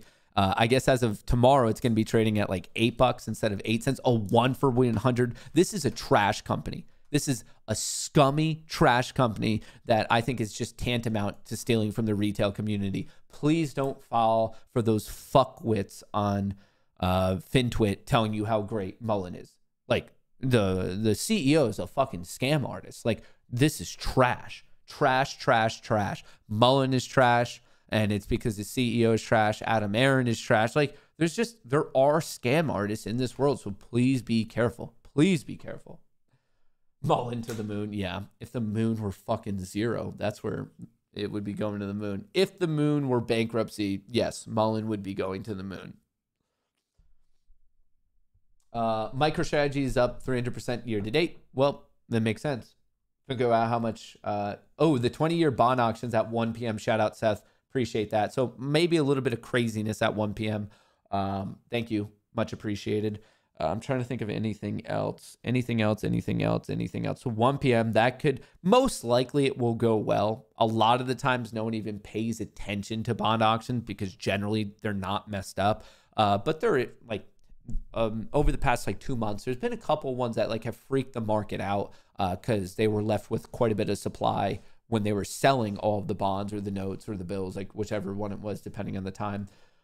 So be careful with that. Maybe pay attention to like the little bit of, if there is craziness at 1 p.m., whether to the upside or the downside, it's most likely because of the bond auction. So I appreciate you sharing that, Seth. So SPY's looking good. Qs are looking good. The thing that I'm most impressed about is things were negative on the 10-minute and the 30-minute in the EMA. Like, look at all these closes below, and then yet we pushed and like started a rally. So classic bearish fake out. And we saw that on the 30-minute and the 10-minute. That's bullish in my book. To reverse that way, a failed bearish breakdown has to inherently be bullish. And then if you look at something like the NASDAQ, a similar story. You have the 10-minute that went down, the 30-minute that went down, and then it crossed above. And that's actually one strategy that I'm working on right now, of the cloud being one color, one direction, i.e. green bullish, red bearish, and then the first bar getting above and closing above the 48, the 50, the 51 EMA, which is the purple line on this chart, of what the odds of that strategy are. And thus far, it needs a couple filters. It's not perfect out of the box, but there are actually some promising stats surrounding it. So I really like this reversal play. And then obviously vice versa to that is sometimes you see a nice push, it pushes, comes down, bounces off of the 48 and continues, bounces off the 48 and continues, bounces off the 48 and continues. Excuse me. So basically what I'm trying to say is, in terms of a trend continuation or trend reversal, the 58 EMA has some like intriguing statistics surrounding it. So for those of you who are like, oh, well, like I'm kind of interested in building out my own quantified trading strategy, which I think everyone should do, that is maybe a good starting direction of like what to look at. Just wanted to share that with everyone. Where are we at? SPY. All right, there's the SPY on the daily. You guys sent in a bunch of reacts, so we're going to be checking that out. Let me reload this just to give you the options data beforehand. Making me log back in. All right, let's see. I don't like extended hours, don't need it. I just got a pop there at 10:30. Big pop at 10:30. Exciting stuff. Okay, okie dokies, artichokes. Okay, so the Apex stuff was there, if you guys care about that at all. If you don't, hey, no harm, no foul. The only thing I'm going to put up right now is explaining to you why you need to get your butts in the Discord. It is free. And within the free month, I feel very, very strongly, I think within your first free month, you'll make enough money to pay for the entire yearly membership. So here's just an example of yesterday. DGen traded the day, 93% for December 19th. Basically, and I just show you all the evidence. So this was yesterday at 10:22. Just some of the things I run in the background. There was a bullish signal created for the SPY and the Qs. It was a 3 out of 5 strength. And then right here, I gave what the strategy would actually be: a SPY put credit spread, a Q put credit spread, selling the 472 and selling the 407 respectively. And then with this, I showed my own individual trade off of it. I sold 5 SPX put credit spreads. I got in at 75. I collected at 5. So I made $70 per one. 70 times 5 is $350. The whole yearly membership is only $300 anyway. So just want to show you that I put my money where my mouth is based on my own trading strategies. And then in the Discord, it's not this concept of like, oh, just trade the strategy. No, like I like to get into the math of it with everyone because we can work and improve the strategy. So for the ones that were called out yesterday, you got a $59 return for every $241 worth of capital. And then obviously you could scale it up as much as you want. So if you want to do 8 units, okay, you just multiply this by 8. If you want to do 1 unit, it would just be these numbers. You could double it up. You could do 2 units, risk $500 and get a return of $120.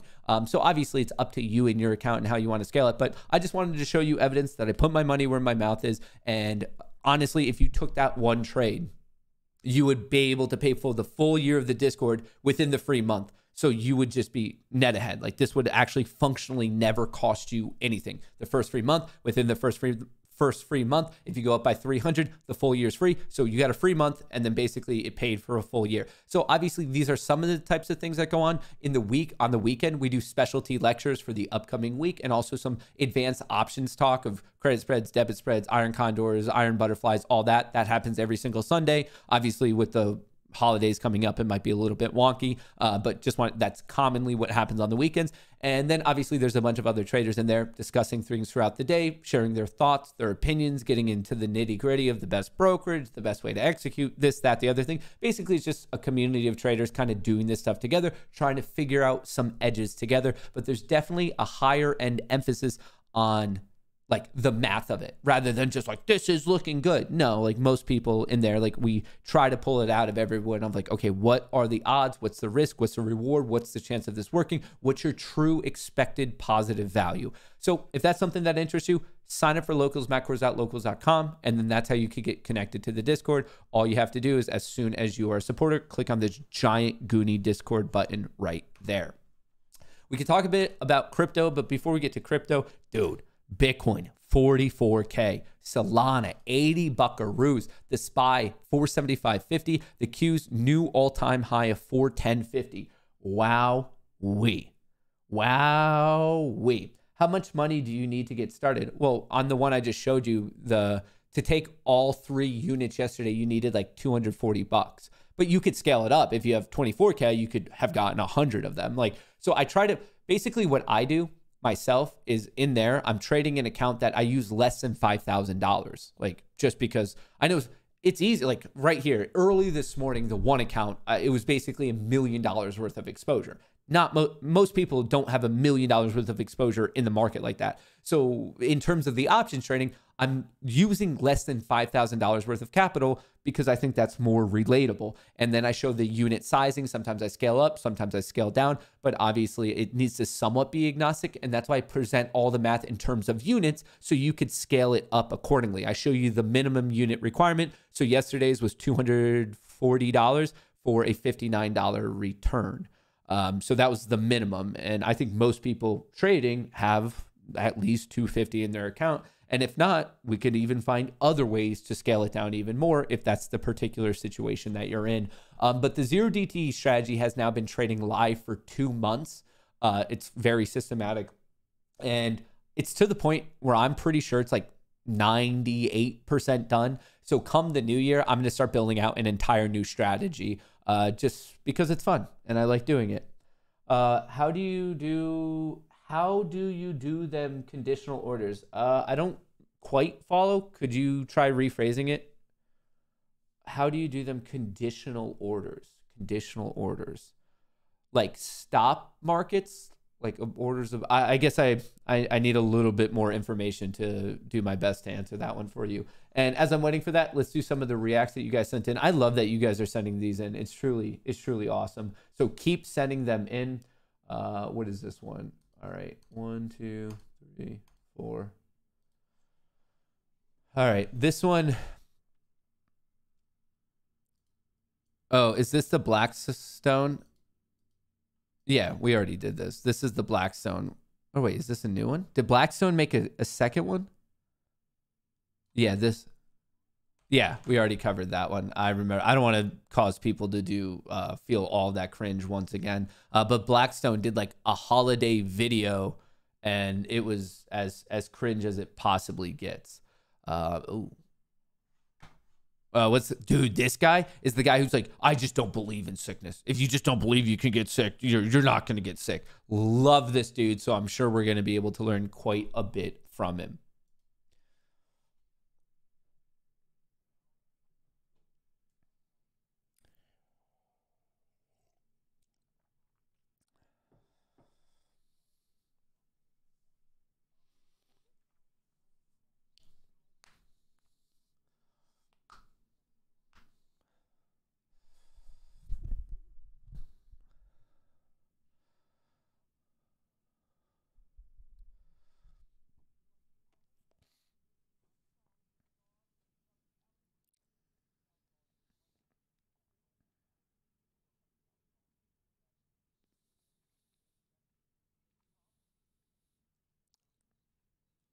This guy's just so amped up.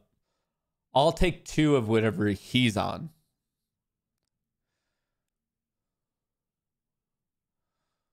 Oh, it's not. Hang on. The sound's not coming through. Hang on. Let me reset it then. I mean, I think a lot of people read it, but I'll play it. This guy just gets me. Like I said, I'll have 2 of what he's having. $1 million 1993 today is now $2,070,000. Inflation in 5 years will probably devalue half of everyone's money listening to this in their 401ks, IRAs, and their soft saving accounts. Like right now, the world is a wreck, and their only solution to the devaluation is they're going to have to work harder. Over the last 20 years, 2002 to 2022, salaries have increased 27%. But the cost of a home, I want to fact check that one, the 27. In other words, the home one is right. Like our cost of living and lifestyles is not keeping up. Average person drives a $60,000 a year car. I want to fact check that one. $50,000 a year salary. $60,000 car of student debt. 60% is average. of America living check to check. We have a problem. 60% check to check. Being busy is not right. the solution, and getting another job is not the solution. You have to graduate and develop more of the Gen Z millennial mind that says there's got to be a smarter way. It can't be the immigrant way of just work harder, because there is something to say for hard work. But if it's not smart enough hard work, then it's stupid work. It's dumb work. And there's a lot of financial idiots out there that have just not gotten themselves educated. I mean, usually he gives us something that is completely comedic, but I really can't disagree on that one. It's fair. Like, you need to come up with something that's a bit more scalable. Welcome to McDonald's. What can I... inflation in 2090. Welcome to McDonald's. What can I get started for you today? Yeah, can I just get a cheeseburger? Okay, is that going to be offered today? Yeah, it's going to be offered today. All right, it's going to be $378.19. Well, actually, I don't need the cheese. You can take the cheese off. No cheese? Yeah, let's do no cheese. No cheese. All right, that brings your total down to $312.17. That sounds better. That sounds better. All right, and are you going to be paying in full, or will you be financing? Yeah, I'll be financing today. Okay. Let's do the finance. All right, and after interest, your total will be $61 a month for 6 months. All right. First window, please. Thank you. It's actually pretty good. It's funny because it's painfully true. I prefer the dirty, chaotic, rat-infested way of life here. Well, let's see what this is about. What the U.S. can learn from Japan. People waiting patiently. Suitcases waiting patiently. Trash bags waiting patiently. Trash bags with nets to prevent rats. Please learn, New York City. On-time trains. Fast trains. Reversible seats on trains. Barriers to prevent train deaths. Please learn, New York City. Cheap groceries. Cheap alcohol. Cheap unvandalized vending machines. Cheap restaurants with no tipping. Please learn, America. Toilets that greet you. Toilets with instructions. Toilets that are public and clean. Please learn, America. Competing boy bands versus girl groups. Singing microwaves. Is this a thing? Singing microwaves? Creamia. Temple Fest. Hell's yeah, Temple Fest. Less chance of getting murdered. Please learn. What the U.S. can learn from Japan. Probably a couple things we could learn. That's fair. But it's America, brother. You know what? You know what my retort to that is? You know what? No one asked, but I'm going to show you my retort to what Japan can learn from America. I get it. Are there things that we could learn from them? Yeah, for sure. I'm not going to say that we can't, but if Twitter ever loads, if my Chrome ever decides to work today, I'm going to show you a thing or two that they could learn from us. And luckily for you, I have the video right here. God bless America and gentlemen. Here's a couple things Japan can learn. Hell yeah, brother. Hell yeah, brother.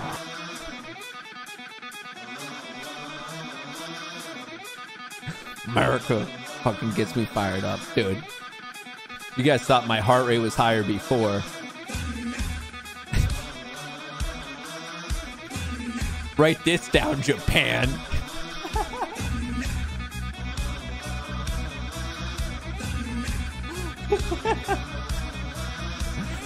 Fucking bleeding red, white, and blue right now. God bless our troops. God bless bless America. Dude, my Chrome is so that's something arguably that they could learn from us. Men who look at the bill are broke and therefore can't afford us high quality women. Oh. How to tell if a guy is broke. Men who look at the bill too long are broke. If I'm on a date and the guy reaches to pick up the check and doesn't immediately look over the bill quickly, put his card in, and call it a day, I will think that he isn't used to picking up the check regularly on a date, which will make me think that he actually can't afford it and has no money, which means he cannot afford me. You only need to look at the bill for about 4 seconds, and then that's it. How cool is it that we now live in a world where it's not just acceptable for the guy to pick up the check, you know, a little bit of chivalry, but now it's actually, you're breaking some sort of unwritten rule of if you look at the check too long, you know, just take that concept of like being chivalrous and financial responsibility, and I guess kick them out the window because now I guess you're broke if you simply look at a check. That's our world, folks. That's crazy. Well, I'm not a fan. We're not friends. I am not friends with Brie. What is her name? Something the cheese. My eyesight is not good enough to see that. Yeah, no, I would not. I'm just not friends with her. Not friends with her. What is this one? All right, we have 3 more of these. 3 more of these, and then we should talk a little bit about the markets because that's why we are here. Wait for Aussie. Women weren't allowed to have credit cards until I think 75 or 76. Women were not allowed to have credit cards. In this country until 75 or 76, you couldn't have a credit card. That was a good law. Wait. Women weren't allowed to have credit cards. That was a good law. Credit card. That was a good law. Wait. Women. Oh, Ozzy. Oh, he's coming in. That was a good law.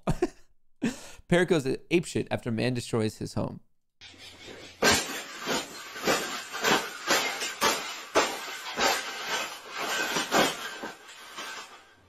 These kids shouldn't even be in production, right? So, we made this Yo, that's one pissed off bird. That is one pissed off avian. Jeez. All right, what's this one? I'm a wedding planner. I'm a truck driver. I'm a librarian. I'm a school nurse. I'm a bank loaner. I'm like a plumber. I'm the Kool-Aid man. Some Woody from Toy Story. I'm a bus boy, nigga. Welcome to Benihana's. I'm the Olive Garden. I'm like a communist party. I'm a terrorist. I'm Dr. Strange. I'm Bubba Gump. I'm Mr. Belding. I am the pyramid. I'm a boombox. I'm a sawed-off shotgun. I'm Fred Krueger. I'm Jason Voorhees. I'm an ashtray when I play. I'm the kid who doesn't like to say goose. I'm a Chinese gymnast. We both Mexicans. I'm Taiwanese. Gymnast. I'm a cracker. I'm a brother. I'm George Lucas and you're Jewish. You Jiminy Cricket. He a juice box. You Mason Bethel. You are a replacement ref. You David Blaine. You Harry and Dumb and Dumber. But your baby mother like the yellow starburst. I'm a little teapot. Let's go. Let's go. I'm a wedding planner. I'm a truck. I really like the I'm the Olive Garden, but the I'm a Chinese gymnast. That one, I am Groot. That's fair.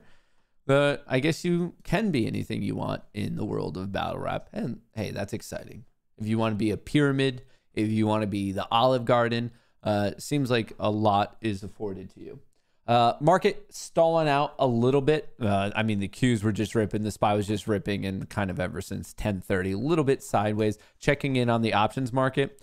Also, the options market has just been sideways. So kind of moving in concert together on that one. RIP society. I am society. I am the societies. All right. I don't need this. I'm trying to get rid of as many Chrome pages as I can because things have been getting slowed down. Slowed down. All right. All right. All right. All right. All right. All right. All right. All right.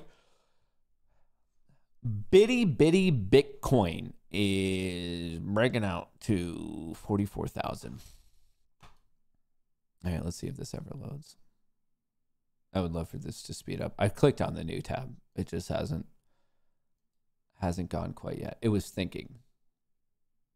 I want to talk about some crazy stuff that is going on in the world of crypto right now. Specifically, how there's a new analyst price target on Bitcoin of $160,000, obviously per coin, in 2024. And then an even crazier story of how one lucky degenerate trader turned $450 to over $2 million in less than 2 weeks. Some crazy stuff to get into.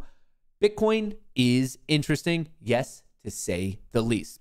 Bitcoin could reach 160,000 in 2024 on the back of the halving spot ETF hype, according to one analyst. A slurry of catalysts and historical behavior could catapult Bitcoin to as high as 160,000 in a widely expected bull market that analysts say could be underway in 2024. Now, before we continue, I just want to give you a little bit of context. Right now, Bitcoin, for posterity's sake, is currently trading at 44,000, which puts the market cap at 863 billion, and crypto in totality is currently valued at 1.61 trillion. And also, just for the short-term traders out there, Bitcoin actively breaking out on the daily chart. Nice 8-week push, then a healthy pullback, nice consolidation with a very bullish EMA cloud, the push above, the close above, and it looks like we are off to the races. In the short term, I'm watching 45K, a break above that, then I'm watching 48, and then from there we have the key technical and psychological level of 50,000. Once again, that's what I'm looking for in the short term, because this is a nice, beautiful, bullish breakout. But going down to this whole 160K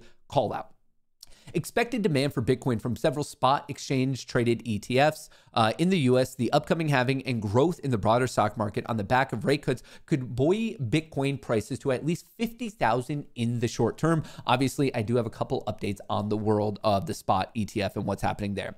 We argue that Bitcoin and crypto markets could have a positive year in 2024, mostly amid the effects from number one, the market valuation cycle, number two, network activity. Number three, the Bitcoin halving. Number four, the macroeconomic perspective. And number five, Bitcoin spot ETF approval. And six, growing stablecoin liquidity. So across the board, 6 things that are fairly fair for you to consider that would all most likely increase demand. We know supply is not going to increase, so increase the demand, which should push the price higher. And then obviously on top of that, we see other things related in the world that continue to rip.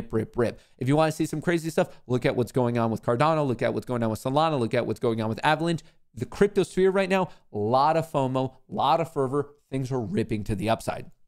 On-chain valuation and network metrics signal Bitcoin remains well inside a bull market and may be targeting 54,000 in the medium term and 160,000 as the cycle price top. Bitcoin has historically rallied after its halving event, which automatically decreases the supply of new coins in the open market, and traders are likely to be pricing in that event that's next scheduled for April of 2024. So obviously that's a big one, and just if history is any indicator of how the future will play out, yes, with the halving event, you tend to see it go, and it's just literally less supply. There's less of a reward, and right now, just culturally, societally, there's going to end up being more demand. But the other thing is the spot Bitcoin ETF. Before we get there, how crazy is this? I really appreciate these people who seemingly have such good vision of where markets and society is going. This was 13 years ago. Hal Finney predicting Bitcoin would become the global reserve currency at 30 cents.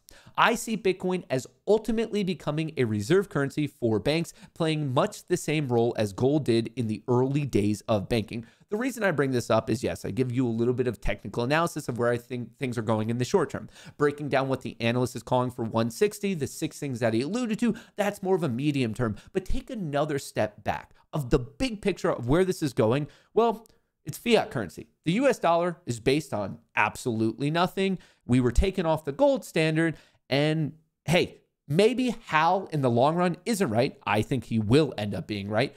But if even in the last 13 years, 30 cents to 44,000, you basically have unlimited money. Bitcoin spot ETF biggest development on Wall Street in last 30 years, according to Michael Saylor. A large increase in demand coupled with lower supply should set the stage for higher prices in 2024. And he has been making the rounds, a lot of public appearances talking about crypto and Bitcoin. And I just wanted to share some parts of his recent interview. And joining me is Michael Saylor. He is co-founder and executive chair of MicroStrategy. Of course, MicroStrategy, often seen as a Bitcoin proxy, it holds a lot of it on its balance sheet. MSTR Michael, great to owns see you. a lot. Thank you so much for joining us. Obviously, there has been so much anticipation and, frankly, a lot built in, I think, to the price of Bitcoin of this idea that spot ETFs are finally going to come. What's the next catalyst for Bitcoin if and when that happens? How much further can it be pushed upward? Well, I think you can't really underestimate the significance of the spot ETFs. It's not unreasonable to suggest that this may be the biggest development on Wall Street in 30 years. I mean, the last thing that was this consequential was the creation of the S&P index and the ability to invest in all 500 S&P companies via one trade at the same time. So this is very eagerly anticipated, but most of the money in the Bitcoin market right now is the hodlers and the traditional crypto investors. Mainstream investors, mainstream retail, mainstream institutions have not had a high bandwidth compliant channel to invest. I just want to pause it right there to add a bit of context. As I showed you, Bitcoin currently worth 800 billion, the whole crypto sphere between 1 and 2 trillion as it gyrates. Remember, upon the approval of a spot Bitcoin ETF, that would allow the active management world of Wall Street to have access to Bitcoin. And I'm not saying every single dollar in that will go into Bitcoin or crypto at all, but it's a $30 trillion industry. So even if a small percentage is like, hey, I want exposure to crypto, think about what that does to the whole supply-demand equilibrium. Invest in this asset class until these spot ETFs. So I think in January, the approval of the spot ETFs is going to be a major catalyst. It's going to definitely drive a demand shock. And then that will be followed in April with a supply shock because there are about 900 Bitcoin a day available for sale by natural sellers, the miners. And that number is going to be cut to 450 Bitcoin a day in April. Supply. So it's a less pretty supply, big deal. higher demand, price goes up. And that puts... That's a good pause point because I do want to add a bit more context on the whole spot Bitcoin ETF. BlackRock, NASDAQ, SEC meet regarding Bitcoin ETF. This is the second meeting in a month between the parties about rule changes required to list the Bitcoin ETF. Representatives from BlackRock and the SEC met for the second time in a month to discuss the rule changes that are necessary to list the Bitcoin exchange ETF, exchange traded fund. The discussion concerned the NASDAQ Stock Market LLC's proposed rule change to list and trade shares of the iShares Bitcoin Trust under NASDAQ Rule 5711D. This rule establishes specific criteria and regulatory guidelines for listing and the trading of commodity-based trust shares, because obviously Bitcoin thought to be a digital commodity, not a security, on the NASDAQ exchange, and detailing the requirements for initial and continued listing, along with surveillance and compliance measuring to ensure market integrity and protection against fraudulent activities. So what's this mean in layman's terms? Well, you have about a dozen different companies who are now meeting with the SEC and other related parties even more frequently, which seemingly is being interpreted by the market that we will get this approval. And a lot of people are looking at mid-January. So depending on when you're watching this, literally less than a month away, we might have the approval of a spot Bitcoin ETF. And just for those of you who want to know the nitty-gritty, it'll probably take a handful of weeks after one is approved to actually go live. Just want to throw that out there for anyone. But do you know who's betting on this actually going through? This whale, the 117th largest Bitcoin holder, bought 900 Bitcoin this morning for $39 million. This morning, big whale buying more and more and more. Obviously, there's a lot of excitement, especially showing you the technical breakouts in the short term, the medium term, understanding what might be happening in 2024, and then in the larger picture saying, wow, monetary policy, inflation, devaluation of the dollar, seems as if we need something else. So to me, that's a pretty reasonable way to look at it, but it's not the only way you can make money in this world. For example, you could be a complete degenerate and make more money than you ever imagined. This trader turned $450 into $2 million betting on Avalanche meme coin Cock Inu. A pittance punted on Cock shortly after its issuance has yielded a massive return for one on-chain trader. This is crazy. So Avalanche, it's a new meme coin. This one's not a dog, it's hen-based. Avalanche's Cock, a hen-themed token. Just so if you want to look into it, over the past 7 days, it's ripped like no other, up 534%. It's truly wild. This is just meme mania. The token is for quote unquote for entertainment purposes only, a fact that the developers aren't shying away from. COC is a meme coin with no intrinsic value or expectation of financial return. There's no formal team or roadmap. So it's for entertainment purposes only. It's not meant to have any return, and yet someone made multiple 7 figures. The coin is completely useless and for entertainment purposes only. Might be completely useless to most people, but someone figured out how to take advantage of it. A single trader apparently acquired just over $450 worth of COC shortly after its issuance, and the amount has since ballooned to over $2.5 million. The wallet has seemingly sold over $1.5 million worth of COC so far and sits on over $800,000 in unrealized gains. I would be lying if I told you I wasn't jealous.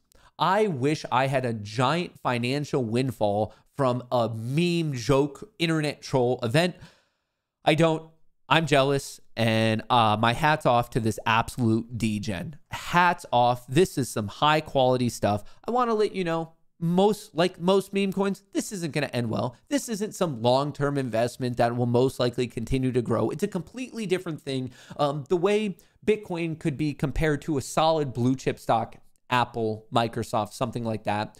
This is equivalent to a random penny stock that's just moving very volatilely. But if you look at most penny stocks, they end up horrifically failing. So I have none of this. I'm not going to have any of this. I just want to cover it because it's an eye-watering return. And if I'm being honest, I like the degeneracy. Makes me feel some sort of way.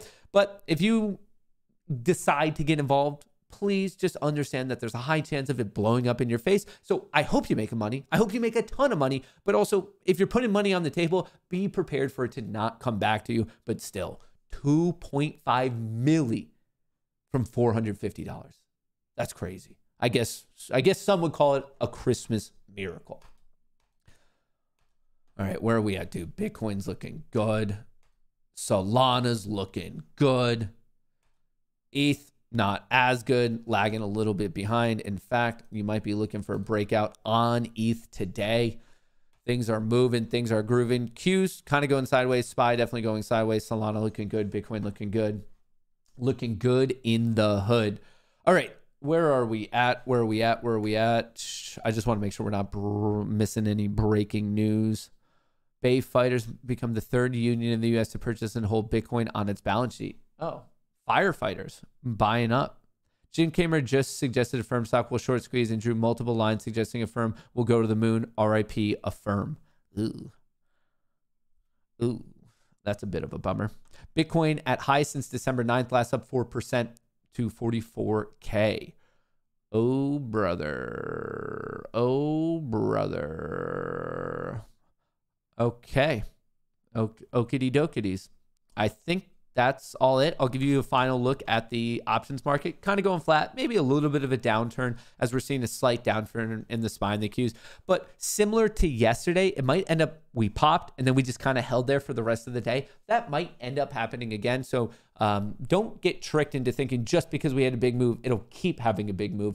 There is obviously such thing as volume exhaustion, price compression. So please consider that. But overall, folks, I truly, truly want to say thank you. I have found this, for whatever reason, this trading challenge to be particularly, I don't know, challenging, difficult. It's a lot of money in a short term.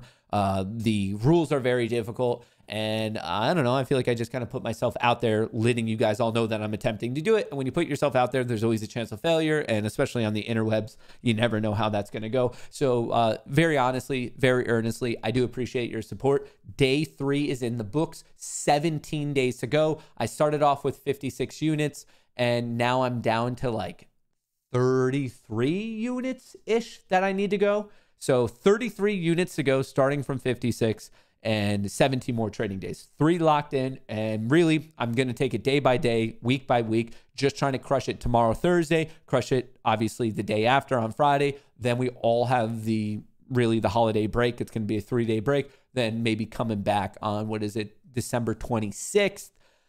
I don't know. day by day. But overall, thank you. You guys are always bringing the great vibes. Thank you. If you want to join the Discord and hang out and trade with me for the rest of the day, it's pinned to the top of chat. It's in the description of the video. Don't forget to use the code Goonie. That's how you become a supporter for free. And I think within that first free month, you'll make enough money to pay for the entire year. That's just my prediction, but we'll see how it plays out. Best of luck in the market for the remainder of the day. We will be posting content later on tonight, some update videos, also some shorts. And then tomorrow morning, we are going to stream early because we have the GDP report coming out at 8:30 a.m. ET. That's what I have for you. I hope you have a great day. Peace out.